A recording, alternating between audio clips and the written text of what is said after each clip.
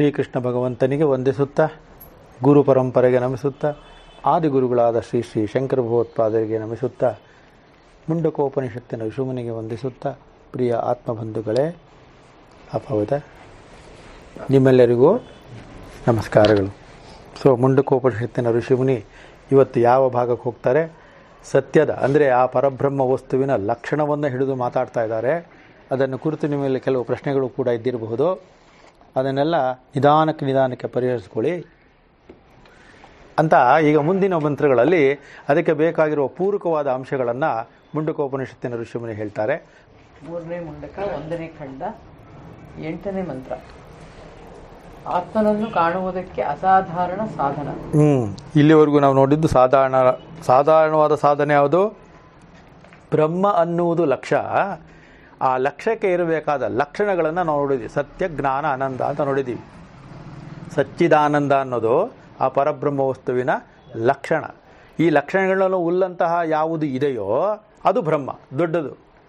ಅದರಿಂದ ಅದು ತತ್ವವಾಗಿದೆ. ಇದನ್ನು ನಾವು ಪೂರ್ತಿ ಅನ್ನೋ ತಿಳ್ಕೊಂಡಿರಬೇಕು. ಇದು ಪೂರ್ಣ ಅನ್ಬೇಕು. ಪೂರ್ಣ ಸತ್ಯ, ಪೂರ್ಣ ಜ್ಞಾನ, ಪೂರ್ಣಾನಂದ, ಅದು ಪರಬ್ರಹ್ಮ ವಸ್ತು. ಈಗ ನಮಗೆ ಸಮಸ್ಯೆ ಏನು ಅಂದರೆ, ಹೋದ ವಾರ ಎಲ್ಲ ನಾವು ಆದಷ್ಟು ಚರ್ಚೆ ಮಾಡಿದ್ದೀವಿ ಸತ್ಯ ಯಾವುದು ಅಂತ, ಹೌದಲ್ವ? ಎಲ್ಲಿಯವರೆಗೆ ನಾವೆಲ್ಲರೂ ಅಂದರೆ ಯಾವುದೇ ಮನುಷ್ಯನು ಈ ಭೂಲೋಕದಲ್ಲಿ ಈ ಶರೀರದಲ್ಲಿ ಇರುವಾಗ ಸತ್ಯಗಳು ಅನೇಕವಾಗಿದೆ ಎಂದು ಅಂದುಕೊಂಡಿರುತ್ತಾನೋ ಅಲ್ಲಿಯವರೆಗೂ ಬಂಧನವೇ. ಅರ್ಥ ಆಯ್ತಲ್ಲ?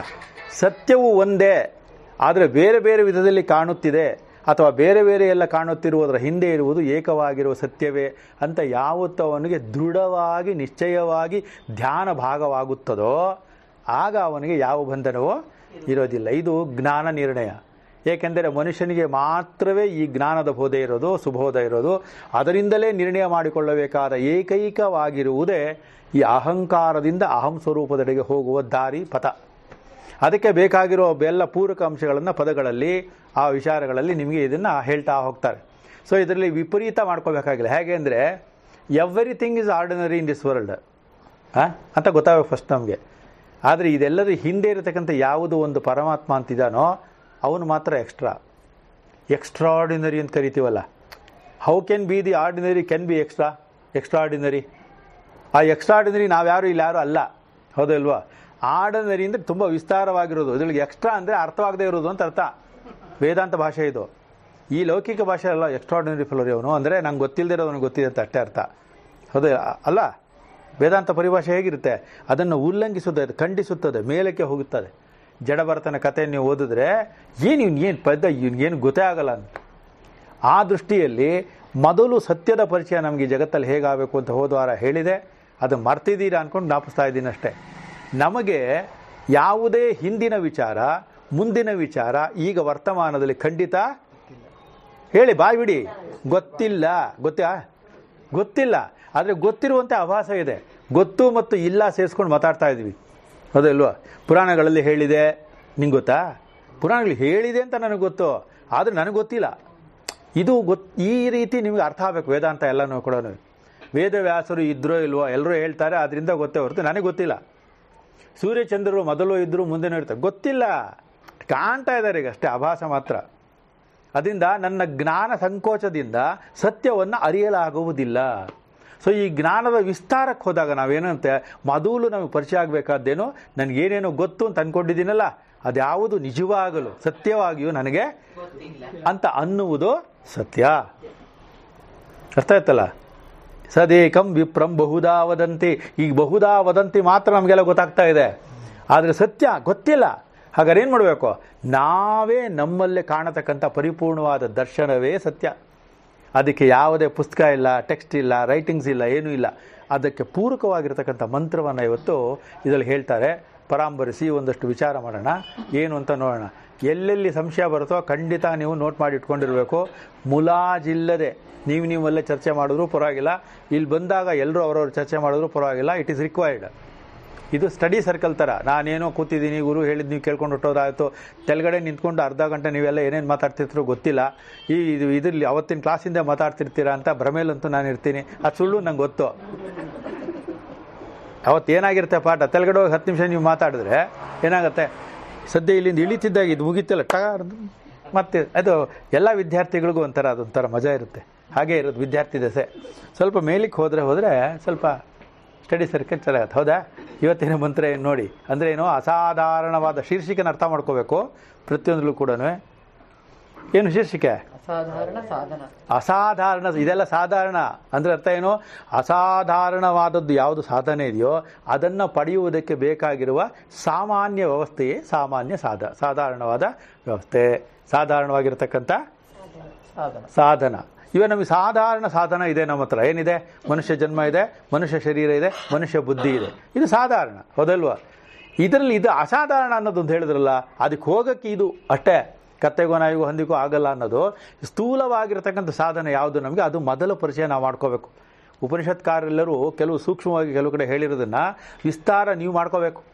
ಎಲ್ಲ ಭಾಷೆಗಳಲ್ಲಿ ಅಲ್ಲಿ ಇಲ್ಲಿ ಕೊಟ್ಟಿರ್ತಾರೆ, ಅದು ನಾವು ಯಾವುದೋ ನಾಮಗಳಿಗೆ ಅದ್ರಲ್ಲಿ ಸಿಕ್ಕಾಕೊಂಡ್ಬಿಟ್ಟಿರ್ತೀವಿ. ಈಗಲೂ ನಮಗೆ ದಶಾವತಾರದಲ್ಲಿ 8ನೇದು ಯಾವುದೋ 4ನೇದು ಯಾವುದೋ ಅಂದರೆ ಕನ್ಫ್ಯೂಷನ್ನೇ. ಆದರೆ ವೇದಾಂತಕ್ಕೆ ಬಂದಾಗ ನಿಮ್ಗೇನು ಅಂದರೆ ದಶಾವತಾರ ಎಷ್ಟಾದರೆ ನಿಮಗೇನು? ವೇದಾಂತ ಅಂತ ಇದೆಯಲ್ಲ, ಇದು ಪುರಾಣಗಳಿಗೂ ಮೀರಿದ್ದು, ಉಪನಿಷತ್ತಿಗೂ ಮೀರಿದ್ದು ನೀವು ಹೋಗ್ತಾ ಇರೋದು, ದರ್ಶನ ಇರೋದು. ಇದೆಲ್ಲ ಮಾಹಿತಿಯಿಂದ ಏನೂ ಆಗುವುದಿಲ್ಲ. ಅಂದರೆ ಈ ಆತ್ಮಜ್ಞಾನದ ವಿಚಾರಕ್ಕೆ ಅದು ಪೂರಕವಾಗೋದಿಲ್ಲ. ಆದರೆ ಅಂತಃಕರಣ ಶುದ್ಧಿಗೆ ಅದೆಲ್ಲ ಬೇಕು ಅಂದರೆ ಅಷ್ಟು ನಮ್ಮದು ಚೆನ್ನಾಗಿ ಕದಡಿದ ನೀರು ಆಗ್ಬಿಟ್ಟಿರುತ್ತೆ ಅನ್ನೋದಕ್ಕೆ ಈ ಪೂರಕವಾಗಿರೋ ಮಂತ್ರವನ್ನು ಹೇಳ್ತಾರೆ. ತುಂಬ ಚಂದದಿಲ್ಲ, ಕೇಳಿ ಇದು ಹೇಗಿದೆ ಅಂತ ಇದು ಮಂತ್ರವನ್ನು. ನ ಚಕ್ಷುಷಾ ಗೃಹ್ಯತೆ ನಾಪಿ ವಾಚಾ ನಾನ್ಯೈರ್ದೇವೈ ತಪಸಾ ಕರ್ಮಣಾ ವಾ ಜ್ಞಾನ ಪ್ರಸಾದೇನ ವಿಶುದ್ಧ ಸತ್ವಂ ತತಸ್ತು ತಂ ಪಶ್ಯತೆ ನಿಷ್ಕಲಂ ಧ್ಯಾಯಮಾನಃ ಚಕ್ಷುಷಾ ಗೃಹ್ಯತೆ ನಾಪಿ ವಾಚಾ ನಾನ್ಯೈರ್ದೇವೈ ತಪಸಾ ಕರ್ಮಣಾ ವಾ ಜ್ಞಾನ ಪ್ರಸಾದೇನ ವಿಶುದ್ಧ ಸತ್ವಂ ತತಸ್ತು ತಂ ಪಶ್ಯತೆ ನಿಷ್ಕಲಂ ಧ್ಯಾಯಮಾನಃ. ನೋಡಿದ್ರೆ ಹೇಗಿದೆ ಮಂತ್ರ? ಅಂದರೆ ಸಾಧಾರಣವಾಗಿರೋ ಇದು ನಮ್ಮ ಬುದ್ಧಿ, ನಮ್ಮ ಇಂದ್ರಿಯಗಳು, ನಮ್ಮ ಮನಸ್ಸು, ನಮ್ಮ ಜನ್ಮ, ನನ್ನ ಪಾಪ, ನನ್ನ ಪುಣ್ಯಗಳು, ಇದೆಲ್ಲ ನಾವೇನೇನಿದೆಲ್ಲ ಅಂದ್ಕೊಂಡಿದ್ದೀವೋ ಇದೆಲ್ಲವೂ ಕೂಡ ನಮಗೆ ನನ್ನನ್ನು ನನಗೆ ಪರಿಚಯ ಮಾಡಿಸ್ಕೊಳ್ಳೋದಕ್ಕೆ ಇದು ಸಹಾಯ ಆಗಲ್ಲ. ಆದರೆ ಸಹಾಯವಾಗುವಂಥ ಒಂದು ಅಂತಃಕರಣವನ್ನು ನಿರೂಪಿಸುವುದಕ್ಕೆ ಸಾಧ್ಯವಾಗುವ ಸಂಭವ ಇದೆ. ಅದಕ್ಕೋಸ್ಕರ ಇದನ್ನು ಹೇಳ್ತಾ ಇದ್ದಾರೆ. ಅದಕ್ಕೋಸ್ಕರ ಎಲ್ಲ ಮನುಷ್ಯರಿಗೂ, ಮನುಷ್ಯ ಶರೀರದಲ್ಲಿರೋರು ಎಲ್ರಿಗೂ ವೇದಾಂತದಲ್ಲಿ ಇಂಟ್ರೆಸ್ಟ್ ಬರುತ್ತೆ ಅಂತೇನಿಲ್ಲ. ಬಂದ್ರೂ ತುಂಬ ದಿವಸ ಇರುತ್ತೆ ಅಂತೇನೋ ಗ್ಯಾರಂಟಿ ಇಲ್ಲ. ತುಂಬ ದಿವಸ ಮಾಡಿದ್ರು ಒಂದು ದಿವಸ ಬೇಜಾರಾಗಿದ್ದು ಬೇಡ ಅಂತ ವಾಪಸ್ ಹೋಗೋ ಸಂಭವನೇ ಜಾಸ್ತಿ. ಯಾಕೆ ಹೇಳಿ ಅಂದರೆ ಏನು ಫಲ ಇಲ್ವಲ್ಲ. ನಮ್ಗೆ ಯಾವಾಗಲೂ ಫಲದ ಆಸೆ ಇದೆಯಲ್ಲ. ಕರ್ಮವೇ ಇಲ್ಲದೆ ಇರುವಾಗ ಫಲದ ಪ್ರಶ್ನೆ ಬರೋದಿಲ್ಲ. ಆದರೆ ಇಲ್ಲಿ ನಾವು ನಿಜವಾಗ್ಲೂ ಅರ್ಥ ಮಾಡ್ಕೋಬೇಕಾದ್ದು ಏನು ಅಂದರೆ, ನನ್ನ ಒಳಗಡೆ ಇರುವ ಸೂಕ್ಷ್ಮವಾದ ನಾನು ಯಾರು ಅನ್ನೋದು, ನಾನು ಅನ್ನುವ ಸೂಕ್ಷ್ಮವಾದದ್ದನ್ನು ತಿಳಿಯಬೇಕಾದರೆ ಸ್ಥೂಲವಾದದ್ದನ್ನು ನಾವು ತ್ಯಾಗ ಮಾಡಬೇಕು, ಮನಸ್ಸಿನಿಂದ, ವ್ಯವಹಾರದಿಂದಲ್ಲ. ಅದಕ್ಕೋಸ್ಕರ ಇಲ್ಲಿ ಒಂದೊಂದಾಗಿ ಅದರ ಅರ್ಥವನ್ನು ತಿಳ್ಕೊಳ್ಳೋಣ. ಮುಂದಕ್ಕೆ ಏನು ಭಾಷೆ ಹೇಳುತ್ತೆ ನೋಡಿ. ಬ್ರಹ್ಮನು ಚಕ್ಷುಷ ಕಣ್ಣಿನಿಂದ ನ ಗೃಹ್ಯತೆ ಗ್ರಹಿಸಲ್ಪಡುವುದಿಲ್ಲ, ವಾಚಾಪಿ ಮಾತಿನಿಂದಲೂ ನ ಗ್ರಹಿಸಲ್ಪಡುವುದಿಲ್ಲ, ಅನ್ಯೇ ದೇವೈ ಇತರ ಇಂದ್ರಿಯಗಳಿಂದಲೂ, ತಪಸಾ ಕರ್ಮಣಾವ ಅಥವಾ ತಪಸ್ಸು ಕರ್ಮಗಳಿಂದಲೂ ನ ಗ್ರಹಿಸಲ್ಪಡುವುದಿಲ್ಲ. ಆದರೆ ಜ್ಞಾನ ಪ್ರಸಾದೇನ ಜ್ಞಾನ ಪ್ರಸಾದದಿಂದ ವಿಶುದ್ಧ ಸತ್ವ ಶುದ್ಧವಾದ ಅಂತಃಕರಣವುಳ್ಳವನಾಗಿ ಧ್ಯಾಯಮಾನ ಧ್ಯಾನ ಮಾಡುವವನು ತತಃ ಅದರಿಂದ ನಿಷ್ಕಲಂ ನಿರವಯವಿಯಾದ ತಮ್ ಆತನನ್ನು ಪಶ್ಯತೆ ನೋಡುತ್ತಾನೆ. ಹೌದಾ? ಇದರ್ಥ ಇದು. ಅಂದರೆ ಅರ್ಥ ಏನು ಅಂದರೆ, ನ ಯಜ್ಞ ನ ತಪಃ ನ ದಾನ. ಭಗವದ್ಗೀತೆಯಲ್ಲೂ ಇದೆಲ್ಲ ಇದೆ. ಅದನ್ನು ಎಷ್ಟು ಆಳಕ್ಕೆ ಹೋಗೋದನ್ನು ನೀವು ನೋಡಿದ್ದೀರಿ, ಅಧ್ಯಯನ ಮಾಡಿದ್ದೀರಿ, ನಿಮ್ಗೆ ಯಾರು ಹೇಳಿದ್ದಾರೆ ಅಂತ ನಂಗೆ ಗೊತ್ತಿಲ್ಲ. ಆದರೆ ಇರೋದು ಯಜ್ಞದಿಂದಾಗಲಿ, ದಾನದಿಂದಾಗಲಿ, ತಪಸ್ಸಿನಿಂದಾಗಲಿ, ಈ ಜಗತ್ತಿನ ಯಾವುದೇ ಕರ್ಮದಿಂದ, ಈ ಮೂರು ಕರ್ಮನೇ. ಯಜ್ಞದಾನ ತಪಸ್ಸು ಅನ್ನೋದು ಕರ್ಮನೇ. ಈ ಕರ್ಮಗಳಿಂದ ಅಥವಾ ಇತರೆ ಯಾವುದೇ ಕರ್ಮಗಳಿಂದಲೂ ಕೂಡ ನನ್ನನ್ನು ಅರಿಯಲಾಗುವುದಿಲ್ಲ. ನನ್ನನ್ನು ಅರಿಯಲಾಗುವುದಿಲ್ಲ ಅಂದ್ರೇನು? ಸಾಮಾನ್ಯವಾಗಿ ನಾವೇನು ಮಾಡ್ತೀವಿ ಅಂದರೆ, ನನ್ನ ಕೋಟಿನ ಜಾಬಲ್ಲಿರೋದು ದುಡ್ಡು ಬಿಟ್ಟು ಮನೇಲೆಲ್ಲ ಹುಡುಕ್ತಾ ಇರ್ತೀವಿ. ನನ್ನ ಒಳಗಡೆ ಇರೋದನ್ನು ನಾನು ನನ್ನೊಳಗೆ ನನ್ನನ್ನು ಕಂಡುಕೊಳ್ಳಬೇಕಾದದ್ದನ್ನು ಹೊರಗಡೆ ಹುಡುಕ್ತಾ ಇರ್ತೀವಿ. ಅದು ಮನುಷ್ಯನಲ್ಲಿ ಸಾಮಾನ್ಯವಾಗಿರತಕ್ಕಂಥ ಸಹಜವಾದ ಪ್ರಕೃತಿ ಧರ್ಮ. ಅದು ಸಹಜ, ಸತ್ಯವಲ್ಲ. ಈಗ ನಮಗೆ ಬೇಕಾಗಿರೋದೇನೋ, ಮೊದಲು ಸತ್ಯ ಸತ್ಯ ಅಂತ ಮಾತಾಡಿರೋದೇ. ಸತ್ಯ ಏನು ಅಂತ ಗೊತ್ತಾಗಬೇಕು. ಮನುಷ್ಯನ ಓನ್ಲಿ ಪ್ರೋಗ್ರಾಮ್ ಫಾರ್ ಮನುಷ್ಯ ಜನ್ಮ ಈಸ್ ಸತ್ಯದ ಅನ್ವೇಷಣೆ, ಸತ್ವದ ಉತ್ಕರ್ಷಣೆ. ಅದಕ್ಕೆ ಹೋಗ್ಬೇಕಾದ್ರೆ ನಾವು ಅಸತ್ತಾಗಿರುವ ನೋಡಿ ಏನೇನಿದೆಯೋ ಅದೆಲ್ಲವನ್ನೂ ಕೂಡ ತ್ಯಾಜ್ಯ ಮಾಡಬೇಕು. ಅಂದರೆ ಆ ಪದಾರ್ಥ ನಾವೇನು ಬಿಡೋದು ಮಾಡಬೇಕಾಗಿಲ್ಲ. ಯಾವ ರೀತಿಯಿಂದ ಅದು ನನ್ನನ್ನು ನಾನು ತಿಳಿದುಕೊಳ್ಳುವುದಕ್ಕೆ ಅಡ್ಡಿಯಾಗಿರುತ್ತದೋ ಆ ಭಾಗಗಳನ್ನು ನಿವಾರಣೆ ಮಾಡಬೇಕು. ಸೊ ಅಜ್ಞಾನ ಅಂದರೆ ಆ್ಯಕ್ಚುಲಾಗಿ ಇಲ್ಲದೆ ಇರೋದು ಅಂತಲೇ. ಮುಂದಕ್ಕೆ ಬೇರೆ ಬೇರೆ ಭಾಗಗಳಲ್ಲಿ ಉಪನಿಷತ್ ಬರುವಾಗ ಆ ಪಾಠವನ್ನು ಮಾಡೋಣ. ಅಜ್ಞಾನ ಅಂತ ಯಾವುದೋ ಒಂದಿದೆ, ಅದು ನಿವಾರಣೆ ಮಾಡ್ಕೊಂಡ್ಬಿಡ್ಬೇಕು ಅಂತ ನಾವು ಅಂತಾ ಇದ್ದೀವಿ, ಹೌದಲ್ವಾ? ಅಜ್ಞಾನದ ಒಂದಿದೆ ಅಂತ ಅನ್ನೋದೇ ಈ ಬೆಳಕಿನಲ್ಲಿ ಮಾಯವಾಗಿಬಿಡುತ್ತೆ. ಯಾಕೆಂದರೆ ಇರುವುದೆಲ್ಲವೂ ಜ್ಞಾನವೇ. ಏನು ಹೇಳಿ? ಇರುವುದೆಲ್ಲವೂ ಅದನ್ನು ಬೇರೆಯದಾಗಿ ತಿಳಿದುಕೊಳ್ಳುವುದು ಅಜ್ಞಾನ ಅಷ್ಟೇ ಹೊರತು ಅಜ್ಞಾನಕ್ಕೆ ಪ್ರತ್ಯೇಕವಾದ ಅಸ್ತಿತ್ವವೇ ಎಂದೂ ಎಲ್ಲೂ ಇರೋದಿಲ್ಲ, ಹೌದಲ್ವಾ?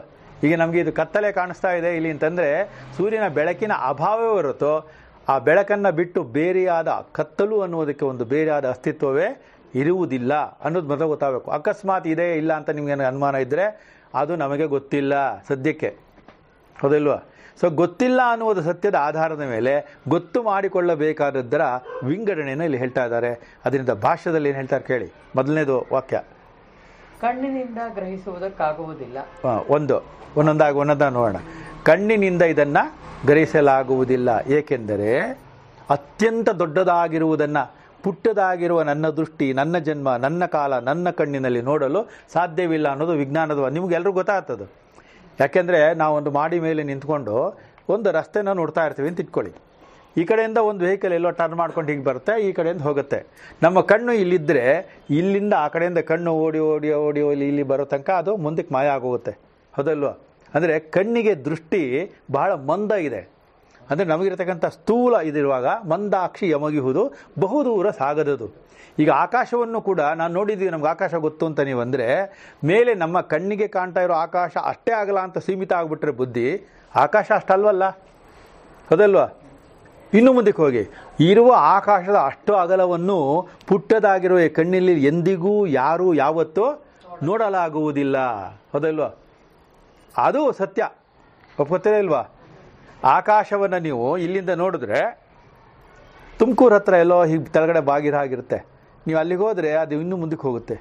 ಬಾಂಬೆಗೆ ಹೋದರೂ ಅಲ್ಲೂ ನೀವು ಹೀಗೆ ಬರಲಿ ಎಲ್ಲೋ ಯಾವುದೋ ಒಂದು ಜಾಗದಲ್ಲಿ ಬಾರ್ಡ್ರಲ್ಲಿ ಭೂಮಿಯು ಆಕಾಶವು ಸೇರಿದಂತೆ ಕಾಣುತ್ತದೆ. ಇದೆಲ್ಲ ಪುಟ್ಟ ಮಕ್ಕಳಾಗಿರುವಾಗ ನೀವೆಲ್ಲ ಮಾಡಿರ್ತೀರಿ. ಅಲ್ಲಿಗೆ ಹೋದರೆ ಇನ್ನೂ ಮುಂದಕ್ಕೆ ಹಾಗೇ ಇರುತ್ತೆ. ಅದು ಏನು ನಿರ್ಧಾರ ಆಯ್ತು ಅವಾಗ? ಆಕಾಶದ ವಿಸ್ತಾರವನ್ನು ಎಂದೂ ಯಾರೂ ಯಾವತ್ತೂ ಯಾವುದರಿಂದಲೂ ಅಳೆಯಲಾಗದು ಎಂಬ ಪೂರ್ಣ ಸತ್ಯವನ್ನು ಮನುಷ್ಯನಾಗಿರುವಾಗ ಧ್ಯಾನದಿಂದ ಅದನ್ನು ಅರ್ಥ ಯೋಚನೆ ಮಾಡಿದಾಗ ಗೊತ್ತಾಗುತ್ತದೆ, ಹೌದಲ್ವ? ಇದು ಸತ್ಯದ ಮೊದಲ ಲಕ್ಷಣ. ಇದು ಈ ಕಣ್ಣಿನಿಂದ ಕಾಣುವಂಥ ಪದಾರ್ಥವಲ್ಲ. ಒಬ್ಬ ವ್ಯಕ್ತಿಯೋ ವಸ್ತುವೋ ವಿಚಾರವೋ ಆದರೆ ಆಗೋಗುತ್ತೆ. ವಿಷಯಗಳಿಗೆ ಸಿಗುವಂಥದ್ದಾದರೆ ತಕ್ಷಣ ಗೊತ್ತಾಗ್ಬಿಡುತ್ತೆ. ಅದರಲ್ಲೂ ಮೊದಲನೇದೇನೆ ನೋಡೋದು, ಮೊದಲು ಕಣ್ಣಿಂದಲೇ ಶುರು, ಹೌದಲ್ಲ? ಅದಕ್ಕೆ ಇಲ್ಲೆಲ್ಲ ಏನು ಹೇಳ್ತಾರೆ? ಪ್ರತ್ಯಕ್ಷವಾಗಿ ನೋಡಬೇಕು ಅಂತ. ಪ್ರತ್ಯಕ್ಷವಾಗಿ ನೋಡಿದರೂ ಪ್ರಮಾಣಿಸಬೇಕು ಅಂದರೆ ಅದಕ್ಕೆ ಇನ್ನೊಂದು ಎವಿಡೆನ್ಸ್ ಬೇಕು ಅಂತ. You cannot believe anything without proof. ಮನುಷ್ಯನಿಗೆ ಇದು ಇರೋದು ಯಾವಾಗಲೂ ಕೂಡ. ಅವನು ಹೋದ ಅಂದರೆ ವಿಪರೀತ ಕೇಳ್ತೀವಿ, ಹೌದಲ್ವಾ? ಯಾಕೆ ಹೋದ, ಎಷ್ಟು ವಯಸ್ಸಾಗಿತ್ತು, ಏನು ಟ್ರೀಟ್ಮೆಂಟ್ ಅಂತೆ, ಆ ಡಾಕ್ಟ್ರ್ ಯಾರು, ಅದು ಸರಿಯಾಗಿ ಮಾಡಿಲ್ಲ, ಇಲ್ಲದ್ದೆಲ್ಲ ಒಪಿನಿಯನ್ ಡ್ರಾ ಮಾಡ್ತೀವಲ್ಲ, ಹೌದಲ್ವಾ? ಹೋದ ಅಂದಮೇಲೆ ಮುಗಿದೋಯ್ತು, ಜಾತಕ ಯಾಕೆ ತೆಗಿಬೇಕು? ಸತ್ಯ ಏನು ಹೇಳಿ? ಹೋದ ಅಷ್ಟೇ. ಹೋದ ಅಂತ ನಾವು ಅಂತಿರೋ ಶರೀರವನ್ನು ಕುರಿತೇ ಹೊರತು ಬೇರೇನಲ್ಲ. ಸೊ ವೇದಾಂತ ವಿಜ್ಞಾನದ ಒಳಗೆ ಹೋದ್ಮೇಲೆ ನೀವು ಈ ಸ್ಥೂಲವನ್ನು ಎಳ್ಕೊಂಡು ಹೋಗಬಾರ್ದು, ಬಾಗಿಲಲ್ಲೇ ಬಿಟ್ಟು ಹೊಟ್ಟೋಗ್ಬೇಕು. ದೇವಸ್ಥಾನಕ್ಕೆ ಹೋಗುವಾಗ ಚಪ್ಪಲಿಯನ್ನು ಬಾಗಿಲಲ್ಲಿ ಬಿಟ್ಟು ಒಳಗೆ ಹೋಗಿ ಲೋಕ ವ್ಯವಹಾರಕ್ಕೆ ಬೇಕಾಗಿರಿಂದ ಆಚೆ ಹೋಗುವಾಗ ಅದನ್ನು ಮೆಟ್ಟುಕೊಂಡು ಆಚೆ ಹೋಗೋದು ಅಲ್ವಾ? ಅಕಸ್ಮಾತ್ ನೀವು ಒಳಗೆ ಹೋದಾಗಲೂ ದೇವರ ಪ್ರತಿಮೆ ಮುಂದೆ ನಿಂತಾಗಲೂ ಚಪ್ಪಲಿಯ ಮೇಲೆ ಚಿತ್ತವಿದ್ದರೆ, ಹೌದಲ್ವಾ? ಏನು ಮಾಡ್ತೀವಿ ಅವಾಗ? ಬೇಗ ಬೇಗ ಬೇಗ ಮುಂಚೆ ಕೊಟ್ಬಿಡಿ ಅಂತ ಹೊಟ್ಟೋಗ್ತೀವಿ. ಆ ಥರ ಅದಲ್ಲ. ಅದಕ್ಕೋಸ್ಕರ ಇಲ್ಲಿ ಭಕ್ತಿ, ಜ್ಞಾನ, ಧ್ಯಾನ ಇದನ್ನು ಒಂದು ಭಾಗವಾಗಿ ಒಂದೇ ಒಂದಾಗಿ ಏಕವಾಗಿ ನೋಡತಕ್ಕಂಥ ಭಾವ ಇದರೊಳಗೆ ಪಡಿಬೇಕು. ಏನು ಹೇಳ್ತಾರೆ ನೋಡಿ, ಮಾತಿನಿಂದಲೂ ಆಗುವುದಿಲ್ಲ. ಎರಡನೇದು ಕಣ್ಣಿನಿಂದ ನೋಡೋಕ್ಕಾಗಲ್ಲ ಅಂದರೆ ಮಾತಿನಿಂದ ಆಗಲ್ಲ ಅಂದ್ರೆ ಅರ್ಥ ಏನು ಅಂದರೆ ಇದಕ್ಕೆ ವೇದಗಳು ಈ ಪರವಸ್ತುವನ್ನು ವರ್ಣಿಸಲು ಸೋಲುತ್ತವೆ. ವೇದಗಳೇ ಸೋತಾದ ಮೇಲೆ ನೀವು ವ್ಯವಹಾರಕ್ಕೆ ಬಳಸುವ ಸಾಮಾನ್ಯ ಅಕ್ಷರಗಳ ಜೋಡಣೆ ಇರತಕ್ಕಂಥ ವಾಕ್ಯಗಳು ಇದೆಲ್ಲವೂ ಕೂಡ ಸೋತು ಹೋಗುತ್ತೆ. ಹೌದಲ್ವ? You cannot argue. You cannot give. ಅಂದರೆ ಈ ಜಗತ್ತು ಅನ್ನೋದು ರಿಲೇಟಿವ್ ಟರ್ಮ್, ಅಂದರೆ ಇದು ಸಾಪೇಕ್ಷವಾಗಿದೆ. ಸಾಪೇಕ್ಷವಾಗಿರುವ ಯಾವುದೇ ಅಕ್ಷರ, ಯಾವುದೇ ಪದ, ಯಾವುದೇ ವಾಕ್ಯ, ಯಾವುದೇ ಗ್ರಂಥ ಆಲಯ ಯಾವುದು ಇದನ್ನು ವರ್ಣಿಸಲಾರದು. ಅಂದರೆ ಇದೇ ಸ್ವಯಂ ಅಕ್ಷರವಾಗಿರುವುದರಿಂದ ಅಳಿಸಿ ಹೋಗುವ ಅಕ್ಷರಗಳು ಅದನ್ನು ವರ್ಣಿಸಲಾರದು, ತಿಳಿಸಲಾರದು ಅಂತ ಅರ್ಥ. ಹಾಗಾದ್ರೆ ಏನದು ಅಂತ ನೋಡೋಣ. ಮೊದಲು ಇವಾಗ ಏನು ಹೇಳ್ತಾರೋ ಹಾಗೆ ತಗೊಳ್ಳಿ, ಊಹೆ ಮಾಡೋಕ್ಕೆ ಹೋಗಬೇಡಿ. ಕಣ್ಣಿನಿಂದ ಇದನ್ನು ನೋಡಲಾಗುವುದಿಲ್ಲ, ಆಕಾಶವನ್ನು ಹೇಗೆ ನೋಡಲಾಗುವುದಿಲ್ಲವೋ ಹಾಗೆ. ಮತ್ತು ಇದನ್ನು ನಾವು ಮಾತಿನಿಂದ ಹೇಳಲಾಗುವುದಿಲ್ಲ. ಅದರಿಂದ ನಮಗೆ ಮಾತು ಎಲ್ಲಿಂದ ಬರುತ್ತೆ? ಅಮ್ಮ ಕಲಿಸಿಯಾಳೆ, ಶಾಲೆಯಲ್ಲಿ ಕಳಿಸ್ತೀವಿ, ಪುಸ್ತಕ ಕಳಿಸುತ್ತೆ. ಇದ್ಯಾವುದರಿಂದಲೂ ಇದನ್ನು ನಾವು ವರ್ಣಿಸಲಾಗುವುದಿಲ್ಲ. ಅದಲ್ವ? ಅನಿರ್ವಚನೀಯ. ಒಂದಕ್ಕೆ ಉಳಿದ ದೇವತೆಗಳಿಂದಲೂ ಆಗುವುದಿಲ್ಲ. ಉಳಿದ ದೇವತೆಗಳಿಂದ ಅರ್ಥ ಏನು ಮಾಡ್ಕೋಬೇಕು? ಉಳಿದ ಇಂದ್ರಿಯಗಳು ಅಂತ. ಉಳಿದ ದೇವತೆಗಳು ಅಂದರೆ ನಾವು ಇದನ್ನೆಲ್ಲ ನೀವು ಅಧ್ಯಯನ ಮಾಡಬೇಕಾದ್ರೂ ಪಿಂಡ ಬ್ರಹ್ಮಾಂಡನ ಜೊತೆಯಲ್ಲಿ ಇಟ್ಕೋಬೇಕು. ಎರಡಕ್ಕೂ ಸಮನ್ವಯ ಮಾಡ್ತಾ ಹೋಗಬೇಕು. ಯಾವುದೇ ಶ್ಲೋಕ ಬಂದರೂ ವೇದಾಂತದ ಪ್ರಸ್ಥಾನತ್ರಯದ ಯಾವುದೇ ಭಾಗದಲ್ಲಿ ನೀವು ಏನೇ ಓದಿದ್ರು ಕೂಡ ಯಾವಾಗಲೂ ಕೂಡ ಪಿಂಡಾಂಡ ಬ್ರಹ್ಮಾಂಡ ಇದೆರಡೂ ಕೂಡ ಪೂರ್ತಿಯಾಗಿ ಅಧ್ಯಯನ ಮಾಡಬೇಡಿ, ಮಿಕ್ಕಿದೆಲ್ಲ ಸಿಕ್ಬಿಡುತ್ತೆ. ಇದಿರತಕ್ಕಂಥದ್ದು ಮೂರೇ ತತ್ವ. ನೀವು ಎರಡನ್ನೂ ಅಧ್ಯಯನ ಮಾಡೋಕ್ಕೆ ಹೋಗ ಇರೋದೇ ಎರಡು: ಬ್ರಹ್ಮ, ಮಾಯಾ, ಜೀವ. ಬ್ರಹ್ಮತತ್ವ, ಜೀವತತ್ವ, ಮಾಯಾತತ್ವ. ಮಾಯಾತತ್ವ ಅಂದರೆ ಜಗತ್ತತ್ವನೇ ಮಾಯಾತತ್ವ. ಇದು ಮೂರು ಬಿಟ್ಟು ಇಡೀ ಅಖಿಲಾಂಡ ಕೋಟಿ ಬ್ರಹ್ಮಾಂಡದಲ್ಲಿ ಬೇರೆ ಯಾವುದೇ ತತ್ವವೋ ಇರುವುದೇ ಇಲ್ಲ. ಈ ಮೂರನ್ನು ಪೂರ್ತಿಯಾಗಿ ತಿಳಿದುಕೊಂಡರೆ ಮತ್ತೆ ಏನನ್ನೂ ತಿಳಿಯಬೇಕಾದದ್ದಿಲ್ಲ.